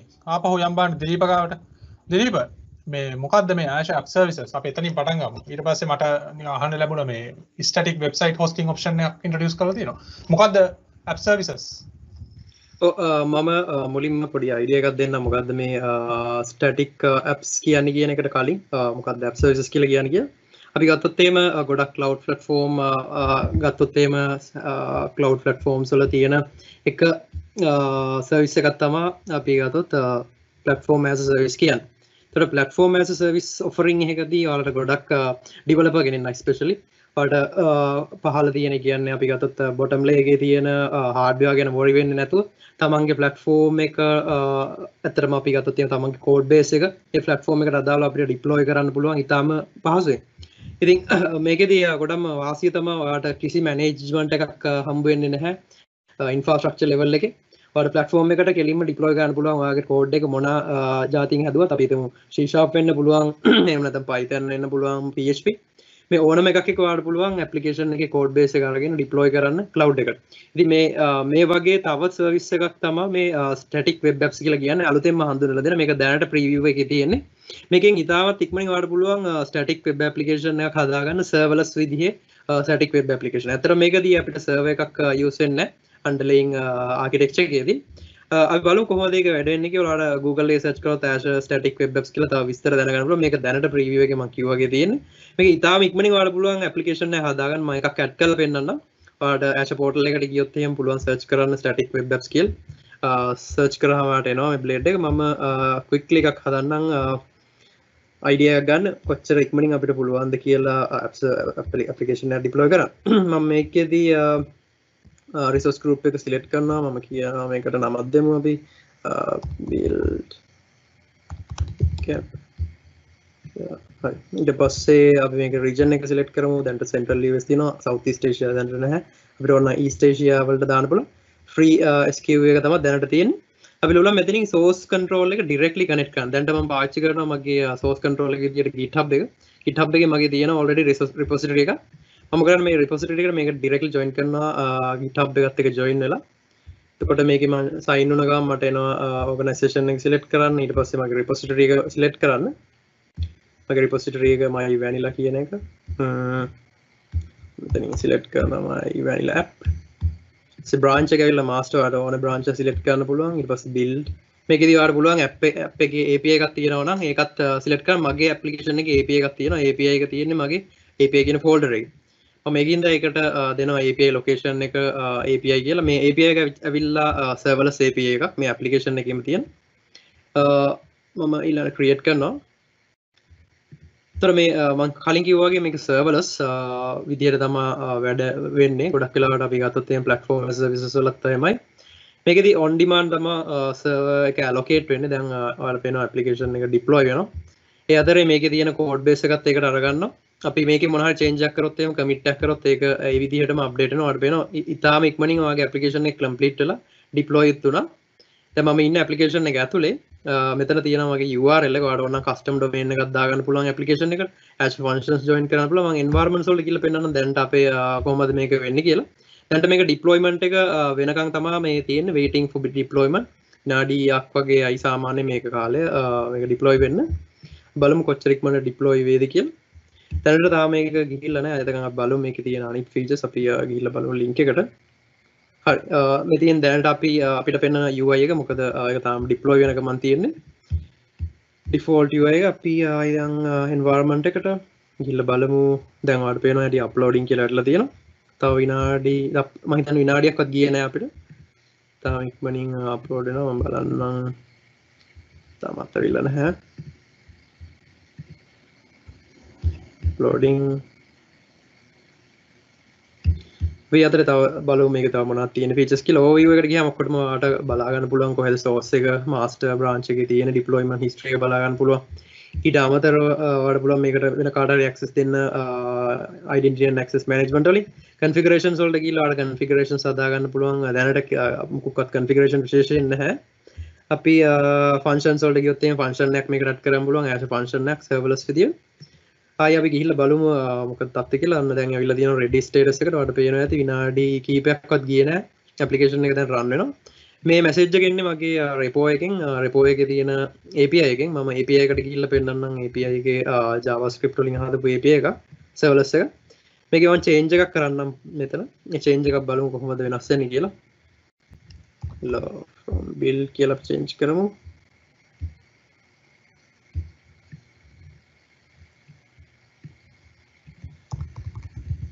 click කරලා මම මේක commit කරනවා master branch එකට. right commit කරලා ටික වෙලාවක් ගිහිල්ලා මේකේ මට status එක වෙනස් වෙයි. මේ uploading කියලා ආයි පාරක්. විනාඩි පොඩි වෙලාවක delay එකක් තියෙනවා.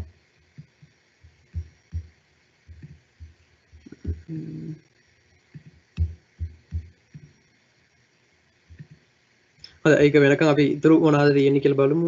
අපි ගත්තොත් එහෙම role management කරන්න පුළුවන්. අර මේකට roles access දෙන්න පුළුවන් වෙන කාට හරි. ඊට අමතරව අපි ගත්තොත් ඔයාලට මේ ටෙම්ප්ලේට් එකක් විදිහට මේක එක්ස්පෝර්ට් කරගන්න පුළුවන්. මේ ඔක්කොම තාම ප්‍රීවියු එකේ තියෙන හින්දා තාම මේ ගොඩක් ෆීචර්ස් නැහැ. මේකේ ARM ටෙම්ප්ලේට් එකක් විදිහට අරගෙන නැවත ඩිප්ලොයි කරගන්න පුළුවන් වෙන හදාගන්න පුළුවන්. ඉතින් මේක ඉදිරියේදී අපි හිතනවා මේක මීට වඩා හොඳට තියෙයි. දැන් ඔයාලට පේනවා මේක අප්ලෝඩ් වෙනවා. මම කමිට් එක දාපු ගාම තව තප්පර කීපයක් වගේ ඇතුළත ඔයාලට බලා ගන්න පුළුවන් මේක රිෆ්‍රෙෂ් කරාම API එකකින් මේක නැවත ගනී.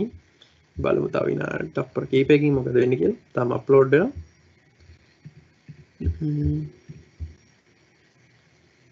right ඔයාලට පේනවා දැන් මේක මැසේජ් එක චේන්ජ් වුණා. hello from bill කියලා.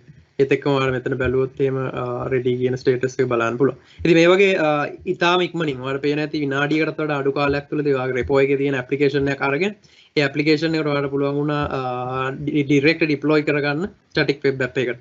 මේ විදිහට අපිට පුළුවන් වුණොත් එහෙම static web apps හදාගන්න ඉතා ඉක්මනින් ඉතා අඩු යදමින් විශේෂයෙන්ම අඩු යදමකින් application එකක් develop කරගන්න පුළුවන් ඉතා කෙටි කාලයක් තුළදී. හොඳයි ප්‍රභාත් ඒ ටික තමයි මට විශේෂයෙන්ම සඳහන් කරන්න තියෙන මේ පාර බිල්ඩ් එකේ අපි කතා කරන්න අවශ්‍ය දේවල්. thanks දිලීප. අපි බලමු ඊළඟට කාගාවටද යන්නේ කියලා.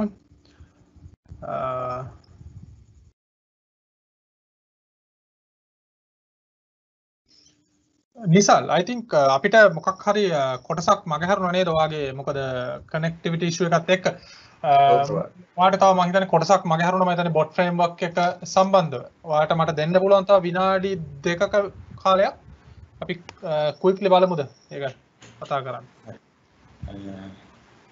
මම හිතන්නේ අපිට මුලින්ම දැන් Microsoft build එක සම්බන්ධව කිව්වොත් එහෙම ඒගොල්ලෝ විශේෂයෙන් කියපු දේවල් ටිකක් මෙතන තියෙනවා. Microsoft bot framework compose කියලා අලුත් tool එකක් ඒගොල්ලෝ general release කරා. ඒ කියන්නේ මේ වෙනකන් ඒක තිබ්බේ preview build එක විදිහට. දැන් මේ bot framework compose කියන එකෙන් මම හිතනවා ඔයගොල්ලන්ට ප්‍රශ්නකුත් තියෙනවා මේ field එක සම්බන්ධව අපි තියෙන field එක. bot framework compose කියන්නේ අපිට bot එකක් build කරගන්න පුළුවන් සම්පූර්ණයෙන්ම ඒ කියන්නේ low code environment එක අපිට Windows Linux Mac කියන ඕනම environment එක bot framework compose එක install කරගෙන drag and drop build එක කියන flow chart එකකින් ඒ bot framework compose එක හරහා අපිට අවශ්‍ය skills enable කරලා Q&A මේක enable කරලා Lewis enable කරලා අපිට chatbot එක develop කරන්න පුළුවන්. ඊට අමතරව Microsoft virtual assistant ගැන මම ඉස්සෙල්ලා කතා කරා. Q&A මේක ගැන කිව්වොත් Q&A මේක කියන්නේ Microsoft ලා හඳුන්වලා දීපු question and answers විදිහට ඉතාම සරල විදිහට bot එකක් හදන්න දීලා තියෙන service එකක්. ඒකෙදි basic input දෙයක් විදිහට තියෙන්නේ ප්‍රශ්නය සහ උත්තරය අපි bot එකේ input කරාම ඒ ප්‍රශ්න වගේ එන තව ප්‍රශ්න කියන්නේ අපි දැන් මොකද්ද virtual assistant කියලා ප්‍රශ්නයක් දැම්මොත් එහෙම ඒ ප්‍රශ්නය එක එක පුද්ගලයා අහන්න පුළුවන් ප්‍රශ්න ආකාර ගොඩක් තියෙනවා. ඒතකොට ඒ ඕනෑම ආකාරයකින් එයා identify කරලා ඒ ප්‍රශ්නෙට උත්තරේ අපි දීලා තියෙන උත්තරේ විදිහටම දෙනවා. ඒ වැඩේ තමයි Microsoft Q&A මේකකින් මුලින්ම උනේ. කියන්නේ Microsoft Q&A මේකක අතර රිලීස් කළා දැන් අවුරුදු 2ක් විතර වෙනවා. Q&A මේකකේදී එහෙම question and answers විදිහට උත්තර දෙන්න පුළුවන් feature එක තිබ්බා. මේ පාර build එකේදී ඒගොල්ලෝ හඳුන්වලා දුන්නා multi turn questions කියලා. ඒ කියන්නේ එක ප්‍රශ්නයකට අදාළව තව ප්‍රශ්නයක් තියෙනවා. දැන් අපි ප්‍රශ්නයක් අහලා ඒ ප්‍රශ්නයටම ගැලපෙන විදිහේ තව ප්‍රශ්නයක් දෙවෙනියට අහනවා නම් ඒ ප්‍රශ්නට උත්තර දෙන්නේ කොහොමද කියලාත් දැන් මේ Q&A මේක අප්ඩේට් එකෙන් පස්සේ ඔයගොල්ලන්ට සෙට් කරන්න පුළුවන්. ඊට අමතරව දැන් මේ වෙනකන් අපිට Q&A මේකෙන් කරන්න පුළුවන් උනේ සාමාන්‍ය ප්‍රශ්නයකට උත්තරයක් දෙන්න පුළුවන් විදිහට දාන්න පුළුවන් උනේ තනි ටෙක්ස්ට් එකක් විතරයි. ඒ කියන්නේ ඔයගොල්ලෝ link එකක් හරි answer එකක් ඕනම විදිහකට දෙන්න පුළුවන් ඉංග්‍රීසි ටෙක්ස්ට් එකක් විතරයි. දැන් ඒගොල්ලෝ ඇඩ් කරලා තියෙනවා rich text formatting. ඒ කියන්නේ headers දාන්න, images set කරන්න, emojis set කරන්න, අපිට කැමති විදිහට add කරන්න Q&A මේක. මම ඒක ගැන පොඩි වීඩියෝ එකක් තියෙනවා පෙන්නන්නම්. Q&A මේක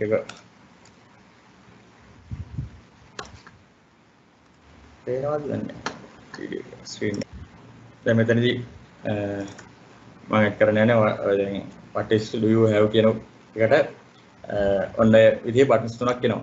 ඔය buttons තුන එන්න මෙච්චර කල් Q&A මේකේ අප්ඩේට් එකක් තිබ්බේ නැහැ. ඒ කියන්නේ අපිට දෙන්න පුළුවන් නිකම්ම තනි answer එකක් විතරයි ඕනම අහන ප්‍රශ්නයකට.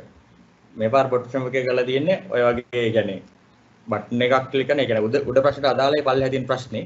ඒ කියන්නේ එහෙම ප්‍රශ්නයක් වුණාම ඒ ප්‍රශ්නට ආයෙත් උත්තර දෙන්නේ කොහොමද කියලා මේගොල්ලෝ හදලා දීලා තියෙනවා. ඒකදී Q&A එක මේකේදී වෙන්නේ අපි Q&A එකකට ගියොත් මෙන්න මේ විදිහට අපිට ඇඩ් කරන්න පුළුවන්.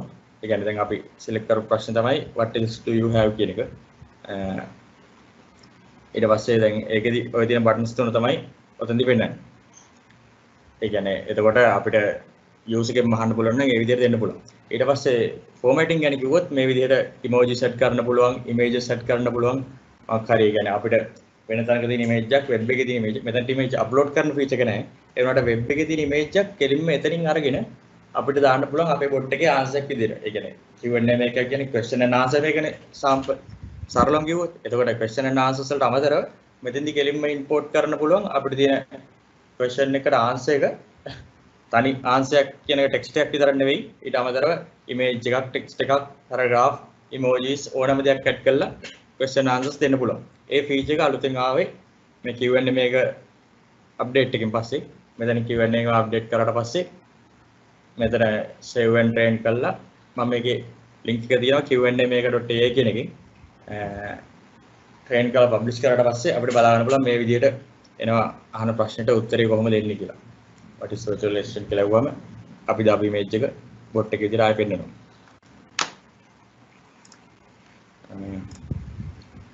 ඊට අමතරව ඔයගොල්ලෝ bot Microsoft bot framework එකත් එක්ක ඉඳලා තියෙනවා නම් ඔයගොල්ලෝ දන්නවා ඇති Luis කියන service එක. Luis කියන්නේ language understanding service එක.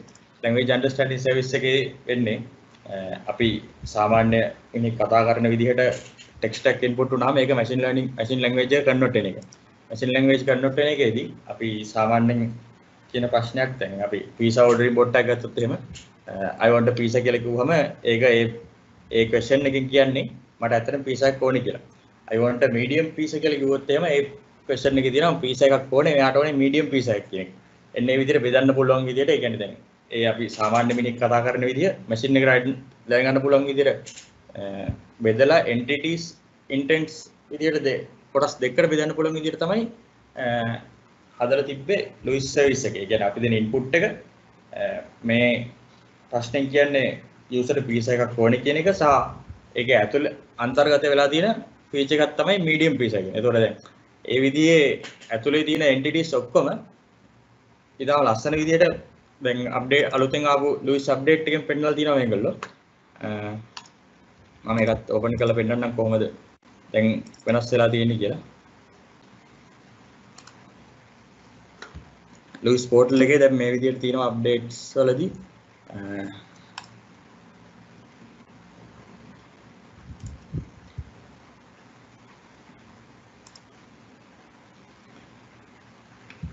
කොහොමද දැන් මේ තියෙන මෙතන උදාහරණෙ තියෙන්නේ මේ මගේ ලිව් එක කැන්සල් කරන්නේ කොහොමද කියලා. දැන් මෙතනදී එතකොට කැන්සල් කියන්නේ මෙයාගේ ඇත්තටම ඉන්ටෙන්ට් එක මොකද්ද? මෙයාට කැන්සල් කරන්න ඕනේ කියන එක. ලිව් එක කිව්වම ලිව් එකේ ටයිප් එක මොකද්ද? ඒ දේවල් මේ රතු පාට නිල් පාට ඉර වලින් ගහලා ඒ කියන්නේ මේකෙන් අදහස් කරන්නේ ඇත්තටම මේක පොසිටිව් නෙගටිව් කියන ෆීල්ඩ් එකෙන් අනුව කොයි වගේ දෙයකින්ද කියලායි. ඒ වගේ ගොඩක් ඇඩිෂනල් ෆීචර්ස් එක Luis එකේ UI site එකෙන් අප්ඩේට් වෙලා තියෙනවා. අපි entities දාන්න ඕනේ කොහොමද කියන එක.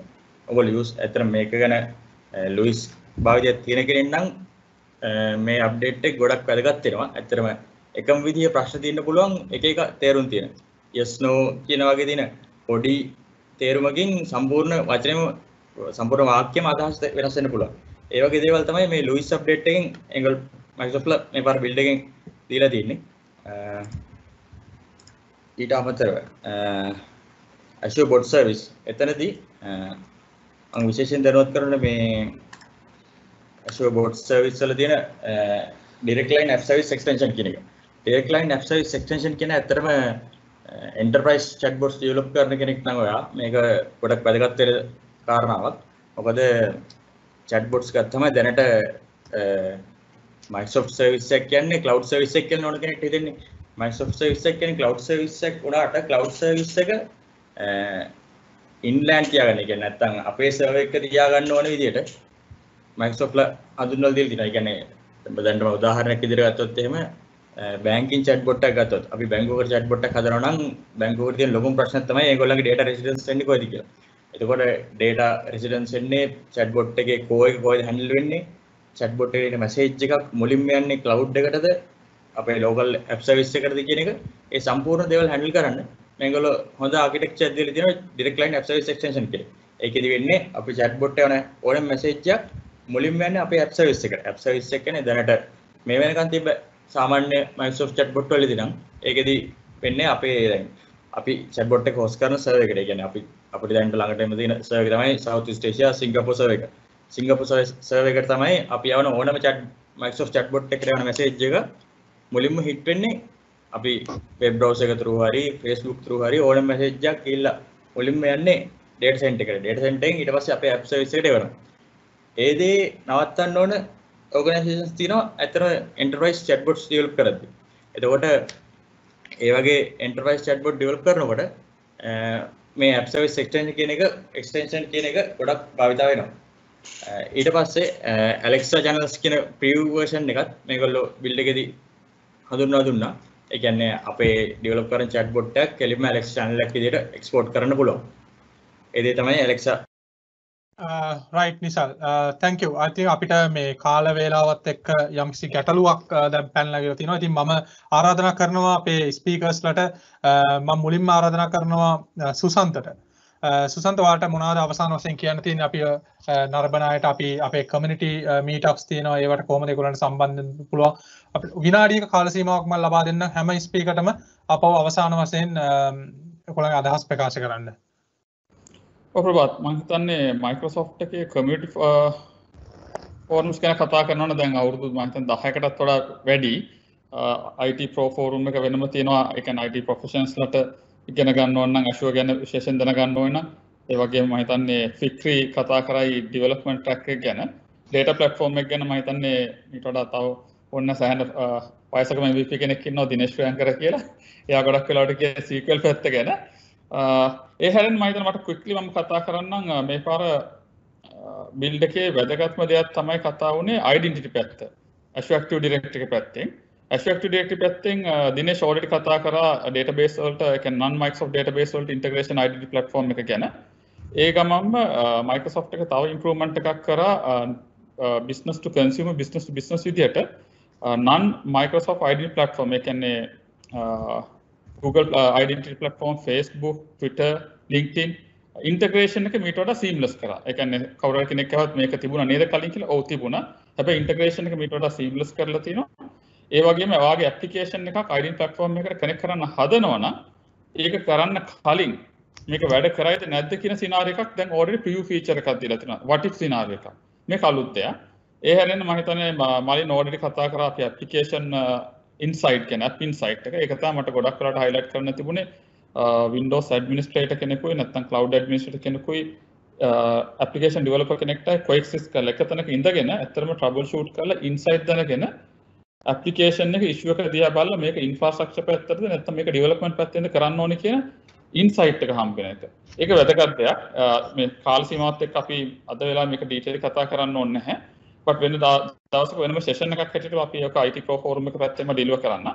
දැනට ওই ටික තමයි මට main දත deliver කරන්න තියෙන message. මොකද build එකෙත් ගොඩක් Azure Security Center එක ගැන ගොඩක් improve කරන්න දෙයක් තිබුණ නැහැ. ගොඩක් ඇවිල්ලා තිබුණ නිසා. right Susanta, thank you.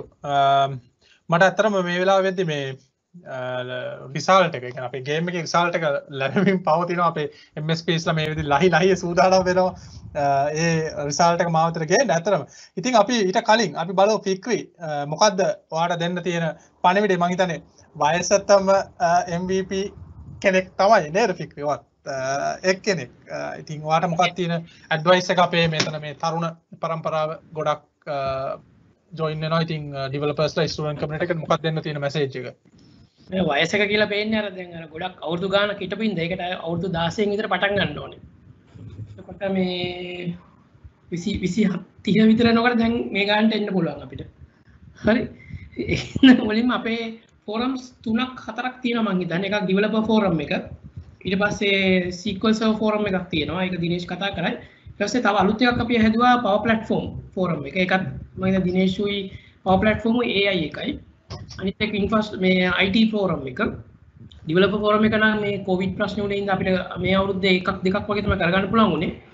ඒ වුණාට දැන් මේ ඩෙවලොපර් ෆෝරම් එකේ ඊට පස්සේ දැන් වෙනම අපි ගාව තියෙන YouTube channel තුනක් මම හිතන මලින් එකක් කරනවා crowd geek කියලා එකක් කරනවා. ඒකෙන් එකක් තියෙනවා ඊට පස්සේ මම එකක් කරනවා ඒක තනිකරම සිංහලෙන් තියෙන්නේ. ඒතකොට ඒ වයින්ුත් ඇවිල්ලා ඉගෙන ගන්න පුළුවන් එතෙන්ට ඇවිල්ලා ප්‍රශ්න අහන්න පුළුවන්. ඉතින් කොහොම හරි අපි අපේ වැඩේ කරගෙන යනවා මේ ටෙක්නොලොජි ෂෙයා කරන්න. ඕන කෙනෙක් ද අලුත්ම ටෙක්නොලොජි එක දැන් අපි අද බ්ලේසර් ගැන කතා කරන්න හිටියා මම අපිට වෙලා මදින්ද ඒක කතා කරන්න හම්බෙන්නේ මම බ්ලේසර් ටියුටෝරියල්ස් වගේ හදාගෙන යනවා ඒකත් ඔයගොල්ලෝ බලන්න පුළුවන්. එතකොට ඔය React.js, Angular, Vue.js ඔක්කොම අයින් කරලා පැත්තකටම දාන්න පුළුවන්. C# විතරක් දැනගත්තාම ඇති. මේ full end to end front end enterprise back end level එකේ application එකක් develop කරන්න පුළුවන්. ආයි වෙන මොකුත් ඕනේ නැහැ. ඊට පස්සේ අර අපේ දිලීප කතා කරපු එක cross platform UI එක. ඒක තමයි අපි ඊළඟට දැන් බලාගෙන යන්න ඕනේ තියෙන එක. ඒක මම හිතන්නේ මේ අවුරුද්දේ අන්තිමට preview එකක් එයි. එතකොට Flutter, Ionic, Electron ඔක්කොම පැත්තකට දාලා C# වලින්ම සම්පූර්ණ මුළු ecosystem එකම build කරන්න පුළුවන් end to end application එකක් desktop, web, back end, mobile එකම එක C# language එකක් එකම එක ASP.NET ටික දැනගත්තාම ඇති. එතන තමයි අපි focus කරන්නේ ගේන්න. ඒතර අපිට ගොඩක් ඒවට focus කරන්න ඕනේ නැහැ. එක දෙයක් තියෙනවා focus කරන්න ඕන එකක් කරගන්න පුළුවන්. ඒක තමයි target එක. මම දැන් .NET 5 එක release වෙනවා මේ අවුරුද්දේ අන්තිම වෙනකොට හරි මැද අන්තිම ඒ කියන්නේ අගෝස්තු නොවැම්බර් වගේ වෙනකොට. ඒතර එතනට එනවා අලුත් platform එකයි Visual Studio අලුත් update එකක් ඇවිල්ලා තියෙනවා 16.6 එක ඒක update කරගන්න. අනිත් එක තමයි Visual Studio Community Edition කියලා බය වෙන්න දෙයක් නැහැ. ඒක full professional edition එකමයි. licensing ප්‍රශ්නයක් විතරයි තියෙන්නේ. තනිකරම application develop කරන්න බලන්න බය නැතිව ඒක download කරලා ඒක වැඩ කරන්න ආයි වෙන edition එකක් ඕනේ නැහැ. company එක වැඩ කරන විතරයි ඒකේ professional edition එක license එක ගන්න ඕනේ. normal student කෙනෙක් නම් ඔයගොල්ලන්ගේ project කරනවා නම් Visual Studio Community Edition එක හොඳටම ඇති. Azure $200 මේ license මේ credits හම්බ වෙනවා. SQL Server Developer Edition එක full වැඩ කරන්න පුළුවන් locally. ඒකේ කිසි ප්‍රශ්නයක් නැහැ. SQL Server Express Edition එකක් තියෙනවා. මම හිතන්නේ ඒකත් production දාන්න 2GB විතර file size එකක් තියෙන්නේ. Visual Studio Code තියෙනවා front end ලියන්න. සම්පූර්ණ C# මුල් Microsoft ecosystem එකම free තියෙනවා developer කෙනෙකුට ඉගෙන ගන්න. ඒක තමයි මගේ පණිවිඩය තියෙන්නේ. බය වෙන්න එපා download කරලා වැඩ කරන්න. ආයේ මේ versions වල අඩුපාඩුවක් එහෙම එකක් නෑ. full application වැඩ ගන්න පුළුවන් ඒකේ. මේ ටික තමයි මට කියන්න තියෙන්නේ. හරි Prabhath. all right. thank you Fikri. Dinesh මම ආපහු ඒ ප්‍රශ්නේ ඒ විදිහට අහන්නේ නැහැ. ඉතින් මම දිනේෂ්ට මොකද්ද අවසාන වශයෙන් කියන්න තියෙන්නේ අපේ නරඹන්නන්ට? ඕකේ මම පොඩි දෙයක් කියන්නම්. ඒ කියන්නේ දැන් අපි හැමෝම මේ ගෙවල් ඇතුළටලා හිර වෙලා ඉන්නේ. දැන් සමහරට අපිට ඊළඟ සතිය හරි තව සති දෙකකින් හරි එළියට යන්න පුළුවන් වෙයි. හැබැයි මේ විදිහට දිගටම තිබ්බොත් මේ තරම් හොඳ opportunity එකක් එන්නේ නැහැ studies වලට. ඒකයි exam කරන එකයි. ගොඩක් paid sites open කරලා තිබ්බ example එක plural site එක මම හිතන්නේ තාම Microsoft courses free හම්බ වෙනවා. ඉතින් මේ වෙලාවේ මට දෙන්න පුළුවන් message එක තමයි පුළුවන් තරම් දේවල් ඒ open කරපුවා ගන්න, අරගෙන බලන්න, දැනුම වර්ධනය කරගන්න. මම දන්නවා සමහර අය working from home concept එකට ගිහිල්ලා يعني වැඩ කරන අය ඉන්නවා නම් students ලා මේ වැඩ කරන අය ඉන්නවා නම් ඒගොල්ලන්ට පොඩ්ඩක් අමාරුයි. මොකද දකින්න තියෙන එකම දේ තමයි ඔෆිස් එකේ කරපුවට වඩා වැඩ ප්‍රමාණයක් ගෙදර ඉඳන් දැන් කරනවා මේ කිසිම start time end time එකක් නැති හින්දා. ඉතින් ඒ ප්‍රශ්නේ උඩ හරි අපිට මේ අවස්ථාව ප්‍රයෝජනට ගන්න පුළුවන් නම් ඉගෙනීමට සහ මේ අපි දැන් මේ කලුතෙන් කතා කරනවා එක්ස්පෙරිමන්ට් කරන්න. එක ප්‍රශ්නයක් තමයි Azure වල එක්ස්පෙරිමන්ට් කරන්න ගියාම පොඩ්ඩක් ට්‍රයල් එකේ ඇතුළතදී කරන සීමාව තමයි කරන්න පුළුවන්. එතනින් එහාට කරගන්න බෑ. මොකද ඊට පස්සේ paid subscription එකක් විදිහට ඒක convert වෙනවා. හැබැයි පුළුවන් නම් Azure වලට ගිහිල්ලා account එකක් හදාගෙන trial account එකක් හදාගෙන මම හිතන්නේ $150 හරි $200 හරි credit හම්බ වෙනවා. ඒ වගේ account එකක් හැදුවාම ඒකේ අපි මේ කීප පොඩ්ඩක් ටෙස්ට් කරලා බලන්න. කරන්න පුළුවන් කොහොමද කියලා බලන්න. සමහරට Microsoft එකෙන් students ලට හරි company partners ලට credits සමහරට හම්බෙන්න පුළුවන්. ඒත් පුළුවන් තරම් ටෙස්ට් කරලා බලන්න මේ දේවල් දැනගන්න. ඒක තමයි මට මේ වෙලේ දෙන්න තියෙන මැසේජ් එක. අර ෆික්‍රි කිව්වා වගේ බය වෙන්න දෙයක් නැහැ. හැබැයි පොඩ්ඩක් බය වෙන්න ඕන ක්‍රෙඩිට් ඉවරට ගමන්. මේ නැත්තම් ඊට පස්සේ ගෙවන්න වෙයි. හැබැයි Azure ගැන ඒ කියන්නේ පාවිච්චි කරන එකට අමතරව මම කිව්වා වගේ plural site මම දන්නේ LinkedIn එක open ද නැද්ද කියලා. LinkedIn එක සමහරලාට open නැතුව ඇති premium එකට විතරයි වෙන්නේ තාම තියෙන්නේ. හැබැයි තව සයිට්ස් දෙක තුනක් තිබ්බා ඒවත් ගොඩක් වෙලාට ඕපන් කරලා තියෙනවා මේ කියන්නේ paid site දැන් ඕපන් කරලා තියෙනවා ස්ටඩීස් වලට. ඊට අමතරව මේ දේ කියනවනම් Microsoft exams ටික ඔක්කොම වගේ change වෙගෙන යනවා. සමහර ඒවා beta exams දැන්ටම release කරලා තියෙනවා. සමහර sites වලින් දීලා තිබ්බ 80% discounts මේ exam වලට කරනවා නම් කරන්න පුළුවන්. ඒකින්ද මේ වෙලාවේ පුළුවන් නම් ඒ studies එක exam එකක් වගේ දාගන්න. මොකද ආයි ඔෆිස් යන්න ගත්තට පස්සේ එක්සෑම් කරන්න හම්බ වෙනවා අඩුයි. අනිත් එක ගෙදර ඉඳන් දැන් ඔක්කොම වගේ එක්සෑම්ස් කරන්න පුළුවන් කිසිම ප්‍රශ්නයක් වෙන්නේ නැහැ. බ්ලොකුට හතර වටේ කැමරා වුන් නැහැ. ඕල් මේ ඕනේ අතරම මේ මැෂින් එකේ තියෙන කැමරා එකයි විතරයි. ඉතින් ස්ටඩීස් වල ටයිම් එක යොමු කරන්න පුළුවන් නම් එක්සෑම් දෙකක් තුනක් දාගෙන සර්ටිෆයිඩ් වෙන්න. ඒක තමයි මට දෙන්න තියෙන මැසේජ් එක. right thank you Dinesh I think ඒක ලස්සන පණිවිඩයක් අතරම මොකද මේ ගොඩක් මේවා එක්සෑම් ගැන කතා කරා. ඊටම වැදගත් පණිවිඩයක්. ඉතින් Microsoft role based certification ගොඩක් මේ විද්දී ඉන්ට්‍රොඩියුස් කරලා තිනවා. ඒවා තවදුරටත් වර්ධනය වෙනවා.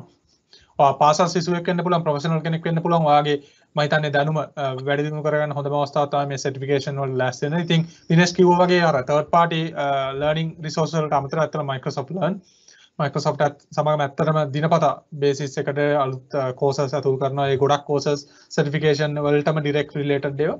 ඉතින් ඒත් එක්ක ඔයාට ඉගෙන ගන්න පුළුවන්. හරිද? ඔයාට මොකද්ද අවසාන වශයෙන් අපේ නරඹන්නන්ට කියන්න තියෙන්නේ? ඇත්තටම කියන්න ඕනේ මේ දිනේෂය කියපු දේ ගොඩක්ම ඇත්ත. ඒ කියන්නේ ඔයගොල්ලෝ මේ ටිකේ පොඩ්ඩක් ලර්නින් ගැන යමු වෙන්න. මොකද ඔයගොල්ලන්ට ගොඩක් ගෙදර ඉන්න හම්බෙන හින්ද වෙලාව හරි ලේසියෙන් ස්ටඩීස් වලට ඒ කියන්නේ self learning වලට යොමු වෙන්න පුළුවන්. හින්දා ඒත් එක්ක යොමු වෙන්න. අනිත් එක මේ ගොඩක් වෙලාවට අපි දකිනවා මේ machine learning data science වගේ පැති වලට ගොඩක් කට්ටිය එන්න උත්සාහ කරනවා. ඒගොල්ලෝ හරි ආසයි මේ පැත්තට යොමු වෙන්න. එතනදී මම දැකලා තියෙන එක දෙයක් තමයි theoretical knowledge එක ටිකක් අඩුයි. මේ කාලේ හොඳ කාලයක් ඒ වගේ theories ටිකක් එකතු කරගන්න, theoretical knowledge එක පොඩ්ඩක් හරි read කරන්න. ඒ වගේ දේවල් එකතු කරගෙන ඉස්සරහට යන්න. අනිත් එක ඔයගොල්ලෝගේ code bases එත් එක්කම online profile එක හදාගන්න වගේ දේවල් මේ ටිකේ කරගන්න. ඒක ගොඩක්ම වැදගත් දෙයක් වෙයි මේ ඉස්සරහට වැඩ කරගෙන යද්දී.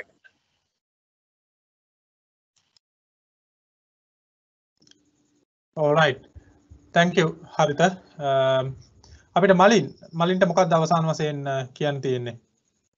මම හිතන්නේ ලර්නින් ගැන අපි හුඟක් කරලා දිනේෂයි කතා කරා. ඇත්තටම ඊට අමතරව දැන් මේ අපි Azure පැත්ත ගත්තොත් එහෙම Azure වල සර්විසස් ගොඩක් එනවා. දැන් අපි සමහර වෙලාවට අපි කන්ෆියුස් වෙනවා මොකක් හරි දෙයක් කරන්න ගත්තට පස්සේ මේකට මොකද්ද මම පාවිච්චි කරන්නේ? මේ app servicesද නැත්නම් වෙන මොකක් හරි option එකක්ද? අන්න ඒ වගේ.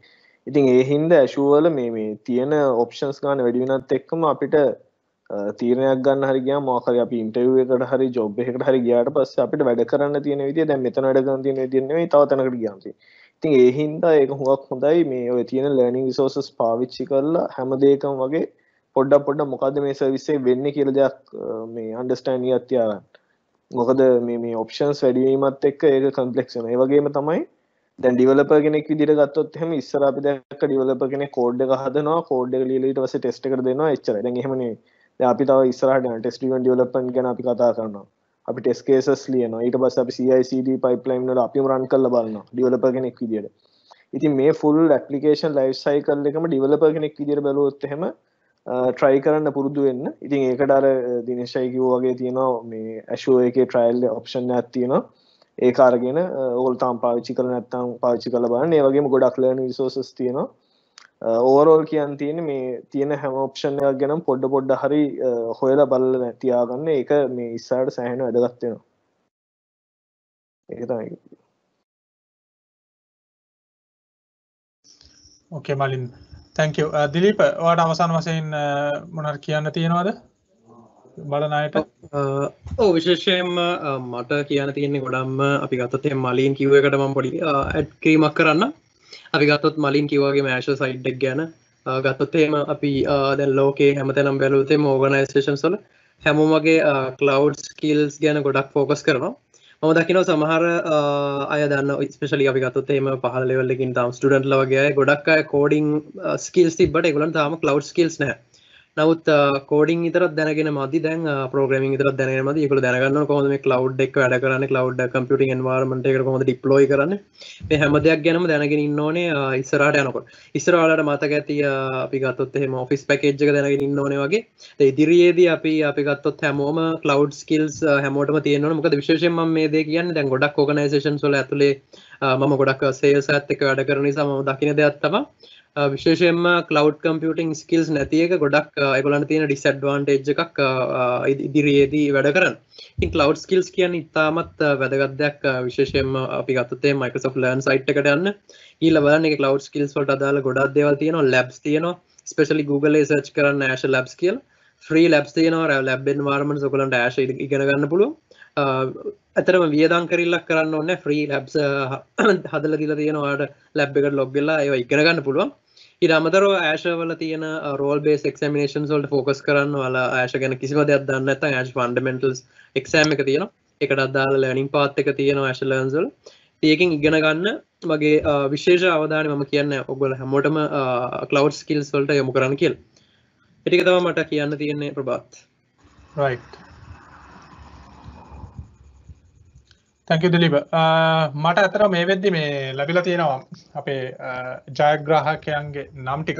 ඉතින් මම මේ ස්ක්‍රීන් එක ෂෙයා කරන්න කලින් මම අර මුලින්ම කිව්ව දේ අපි රට නැවත යථාර්ථයට පත් වෙච්ච ගමම්ම මේ විනර්ස්ලට අපි පොරොන්දුන විදිහට SOX ගෙදරටම ඔවුන්ව කන්ටැක්ට් කරනවා කරයි අපේ ටීම් එක විසින් කන්ටැක්ට් කරලා ඔයාලට ලැබෙන්නට සලසනවා. ඉතින් මම quickly යන්නම් විනර්ස්ලා ගාවට. අපිට අපි ප්‍රශ්න මට මතක විදිහට ප්‍රශ්න 6ක වගේ ප්‍රමාණයක් අහලා තිබ්බා. ඉතින් මේ ප්‍රශ්න 6න් වැඩිම මාක්ස් ගත්ත අය තමයි මේ. ඉතින් අද අපේ සෙෂන් එකට මම හිතන්නේ ඇටෙන්ඩන්ස් 150කට අධික පිරිසක් ජොයින් වුණා ලයිව්. අපි දන්නවා මේ ටිකේ තියෙන ඩේටා ප්‍රශ්න සේරමත් එක්ක ඔයාලට ස්තුතිවන්ත වෙනවා අපිත් එක්ක දිගටම එකතු වෙලා හිටියට. ඉතින් YouTube සහ Facebook හරහා අපි ඉදිරියේදී මේ වීඩියෝ එකේ full recording එක කියන්නේ edit කරලා අපි technews.lk හරහා පළ කරන්නට බලාපොරොත්තු වෙනවා. ඉතින් ඒ වගේම මට අවසාන වශයෙන් ස්තුති කරන්න අවශ්‍ය වෙනවා කීප දෙනෙක්ට. මේ මෙතන ස්ක්‍රීන් එකේ ඉන්න මේ MVPsලා Microsoft most valuable professionalsලා. ඔයාලට මේ online event එකට දැන් මේ පැය දෙකක event එකක් වුණාට මේක අපි මම හිතන්නේ පැය 5ක 6ක effort එකක්. ඉතින් මේ හැම කෙනාටම ස්තුතිවන්ත වෙනවා. ඔයාලට පේන මෙතන සමහර අය අද join වුණේ නැහැ. ඇත්තටම technical difficulties ඉඳ අන්තිම මොහොතේ ඔයගොල්ලන්ට join වෙන්න බැරි වුණා. නමුත් ඒ join වෙච්ච සියලු දෙනාටම මම ස්තුතිවන්ත වෙනවා. ඉතින් අපි ඉදිරියටත් මේ වගේ වැඩසටහන් කරන්නට බලාපොරොත්තු වෙනවා. අපේ මේ COVID-19 situation එක හමාර වෙච්ච ගමන්ම අපි සුපුරුදු විදියට අපි කරගෙන ආපු ඒ community meetups ඉදිරියට කරගෙන යන්න බලාපොරොත්තු වෙනවා. අවසාන වශයෙන් මම ස්තුතිවන්ත වෙනවා නැවත වරක් Microsoft most valuable professionals team එකට ලංකාවේ. ඒ වගේම Microsoft student partnersලා ගිහාන් හිරන්ත ඉන්ද්‍රජිත් ඇතුළු ඒ team එකට. ඒ වගේම technews.lk team එක අපිට ලොකු උදව්වක් දුන්නා. මේ අපි මේක අතරම ගොඩාක් කලින් ඉඳන් plan කරපු event එකක් නෙමෙයි. අවසාන මොහොතේ plan කරපු event එකක්. ඉතින් ඒකට ඒගොල්ලෝ අපිට මේ මාධ්‍ය ඒ දායකත්වය ලබා දුන්නා. thank you very much. අපිට ඕන් හරහා මේ වීඩියෝ එක final වීඩියෝ එක ඉදිරියට ඔයාලට අපි ගෙනෙන්නට බලාපොරොත්තු වෙනවා. ඉතින් ඔයාලට අපිත් එක්ක සම්බන්ධ වෙන්න පුළුවන් ආකාර කීපයක් තියෙනවා. එකක් තමයි Microsoft Student Champs කියන Facebook page එක. එහෙම නැත්නම් Microsoft Imagine කියන page එක. එහෙමත් නැත්නම් අපේ මේ හැම community එකම මම හිතන්නේ දිනේෂ් ෆික්‍රි දිලීප හරිත කට්ටියම කතා කරපු ඒ community වල වෙනම social media groups pages තියෙනවා. ඒවට join වෙන්න. ඔයාලා interested ඒවට join වෙන්න in person හරි virtual හරි. ඔයාලට තියෙන වාසිය ඔයාලා තව කෙනෙක් එක්ක ඔයාලගේ දැනුම share කරද්දී ඔයාලට ඉදිරියේදී එකක් තමයි ඔයාලා දැනුම share කරන්න ඔයාගේ දැනුම වැඩි වෙනවා. ඒකේ පළවෙනි කාරණේ. අනිත් එක community එකේ තියෙන network එක වැඩි දියුණු වෙනවා. ඔයාලා අඳුර ගන්න පිරිස වැඩි වෙනවා. ඒක තමයි මම හිතන්නේ අනාගතයේදී ඔයාලා ස්ටුඩන්ට් කෙනෙක් වෙන්න පුළුවන්. අලුතෙන් කැරියර් එකට යන්න එහෙම නැත්නම් කැරියර් එකේ ඉන්න ඒ ස්ටේජ් එක අප්ලිෆ්ට් කරගන්න ඉස්සරහට යන්න බලාපොරොත්තු වෙන කෙනෙක් නම් ඔය දෙපාර්ශ්වයටම වැදගත් දෙයි. community එකට join වෙන්න එකට contribute කරන්න ගන්න. ඔයාලට අනිකුත් benefits automatically ඔයාලට ලැබෙයි. ඉතින් අපිත් එක්ක එකතු වුණාට thank you. අද අපි මෙතනින් සමු ගන්නවා. සුබ රාත්‍රියක්.